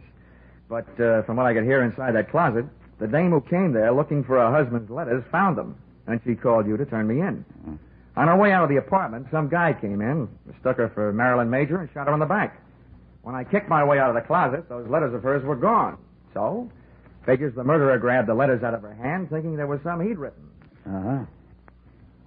Then in your file, the killer was either that Barron fellow or the other one, Lawrence. Lieutenant, in my file, they're both murderers. It's just a question of who killed whom. The guy who killed Marilyn Major certainly wouldn't have come back to kill her again, would he? In this town, you never know. Look, Lieutenant, I got a 2-way stake in this thing. One, to get my name cleared. The other, to get my job done. And I'm in a hurry. I imagine you are, too. Well, Marilyn Major was a big name. That means we'll soon have newspapers burning under our seats. We're in a hurry, all right. Okay, then listen. If I were either one of those murderers, and I know that the police probably had a handful of letters that could send me to the gas chamber, I'd head for the border. Yeah? But if I thought an outsider had them, somebody they might be able to buy off or scare off or beat off, then I'd go find that guy. Well? Let's bring this thing to a head in a hurry. Run a story in the papers. Tell them you released me. Tell them I escaped. Tell them anything, just so long as you tell them that you suspect that I have those letters hidden someplace. Well, if you don't mind taking the chance of having two murderers gunning after you, we certainly don't. Oh, I mind. Believe me, I'm not doing you any favors.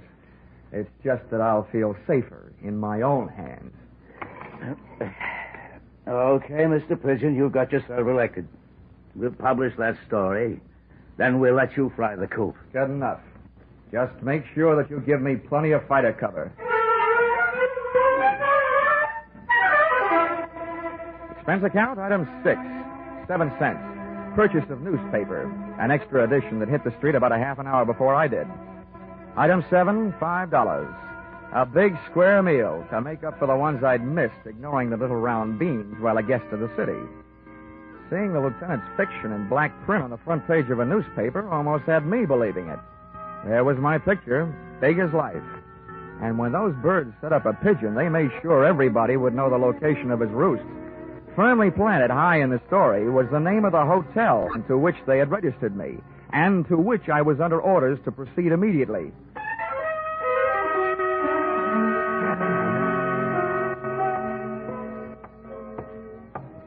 As I walked down the hotel corridor to my room, I felt an icy chill and a flight of goose flesh headed south down my spine.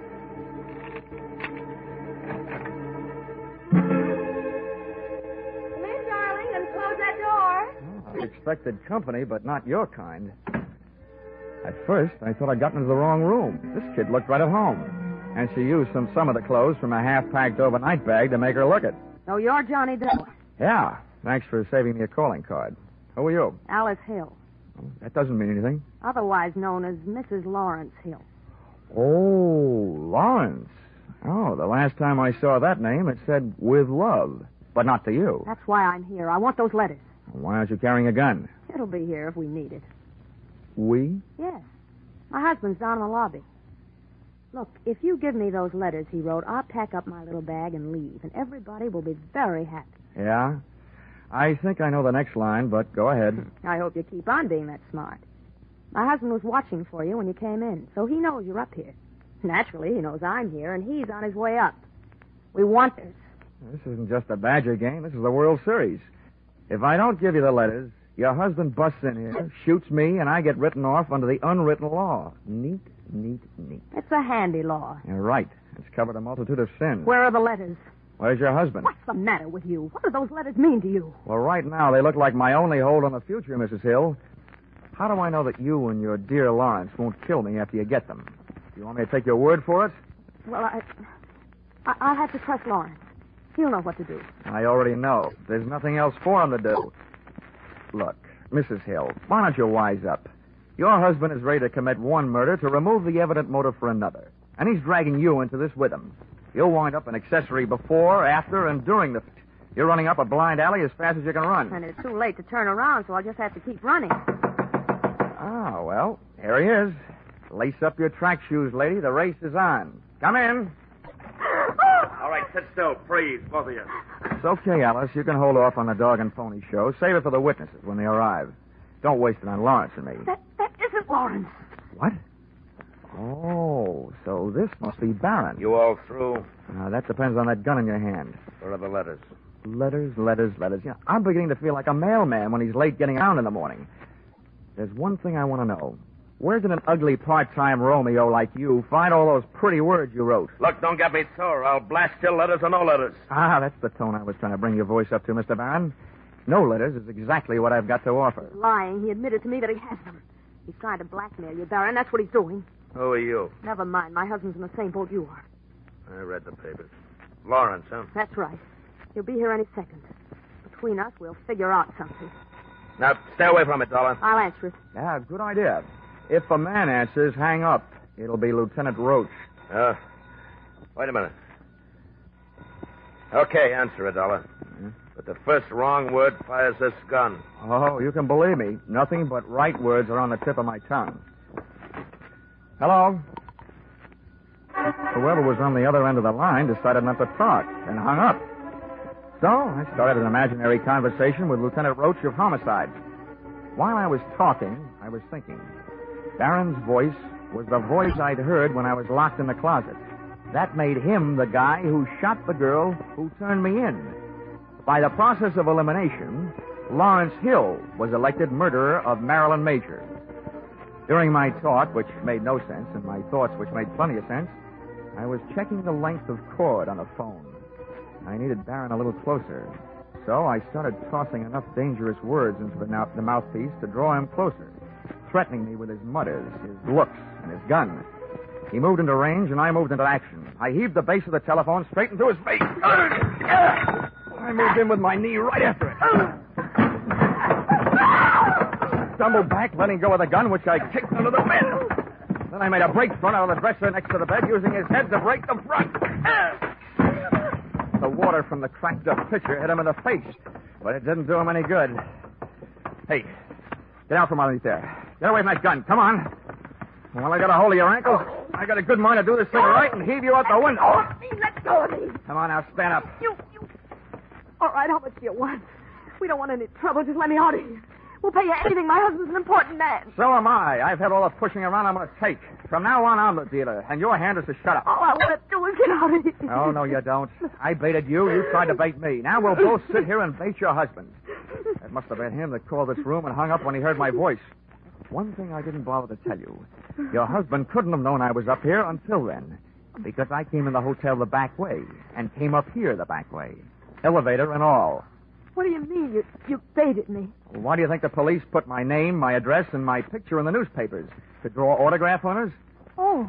Oh is right. Now get over there in the corner while I retrieve Mr. Barron's gun from under the bed before some mouse crawls out of the woodwork and tries taking a shot at me.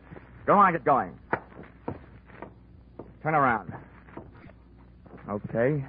Now, if you don't want me shooting runs in your stocking, don't make a move while I'm under the bed. I feel like something that old maids hope for. Lawrence! Where is he? On the floor. He's got a gun. Shoot him. Kill him under the bed. No, Lawrence, not him. No, he's under the bed. Under the bed and taking no chances.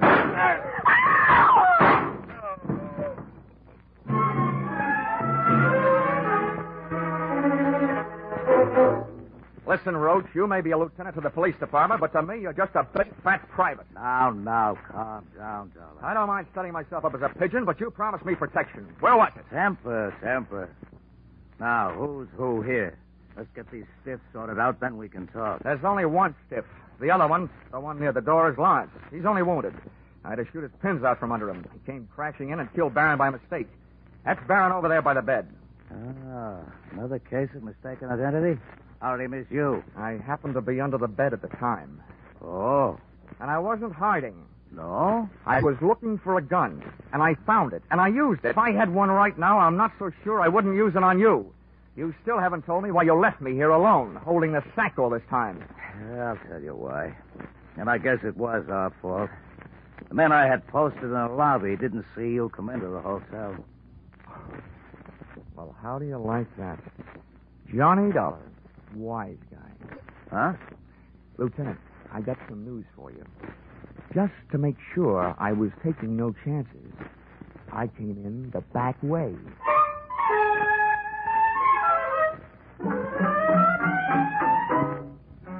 Expense account, item 8, $62. Hollywood Entertainment. Seeing what there is to see at Ciro's. Item 9, $105. Seeing to it that one of the things I saw at Ciro's had a good time with me at the Mocambo. Item 10, $186.13. Plane fare, Hollywood back to Hartford. Item 11, $1. Ticket to the movies, back in Hartford, to study the last motion picture of Marilyn Major, so that in the future I'd be sure to steer clear of her kind of a woman, who is too much of a jinx for my kind of man. Expense account total, $948.76. Signed, yours, truly, Johnny Dollar.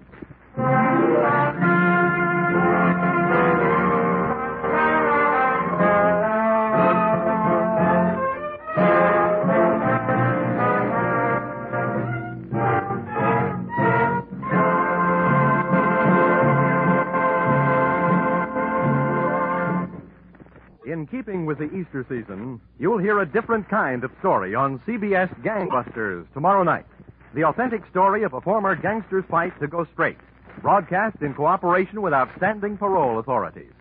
You'll find this Easter Eve Gangbusters drama as gripping as any program CBS has ever brought to you. Tomorrow night, you'll also find a mid-April adventure with the intriguing title, The Heat Wave, on CBS Philip Marlowe program. Gangbusters and The Adventures of Philip Marlowe are regular Saturday night features on most of these same CBS stations.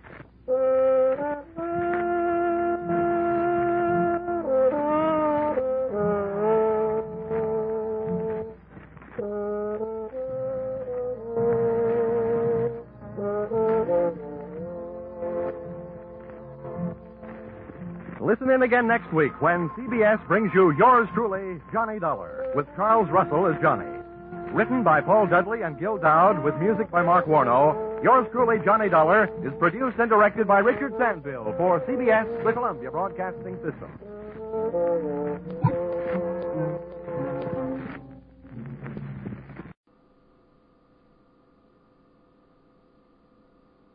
Welcome back. You know, it's interesting. As always, we note the cost of the plane ticket. $186.13, a one-way ticket from Hartford to Hollywood. Well, I do want to let you know about Johnny Dollar Air, where you can get the best deals on airline travel. And you can name your own price or choose from published fares because it's Priceline.com. And off of Priceline, I got $169. Now, of course, remember, $186.13 was actually about $1302.91 in today's dollar. So that was an expensive trip from Hollywood to Hartford. All right. Well, in regards to and remember, JohnnyDollarAir.com. In regards to the show itself, it was kind of interesting. In one way, it was reminiscent of Pat Novak. You know, the private detective gets accused by the police of murder. Of course, there were some differences. Mainly, it was nice to see him remain conscious throughout the whole event. It was a pretty good episode. There were a couple things. I have to say that when they got into the gunfight in the hotel room, when he was firing under the bed, I just totally lost track of it. It went too fast for my mental camera to keep up, I guess. I also have to say it was weird to have him actually trying to get tough with the police and threaten them with assault with a deadly weapon. I don't think I would recommend that, regardless of which Johnny Dollar incarnation you happen to have. But another nice Charles Russell episode in the books. So we move on to some other comments. We got some off Podcast Alley, and remember, please go and cast your vote at Podcast Alley. You can leave a comment if you'd like, but the votes are appreciated just as well.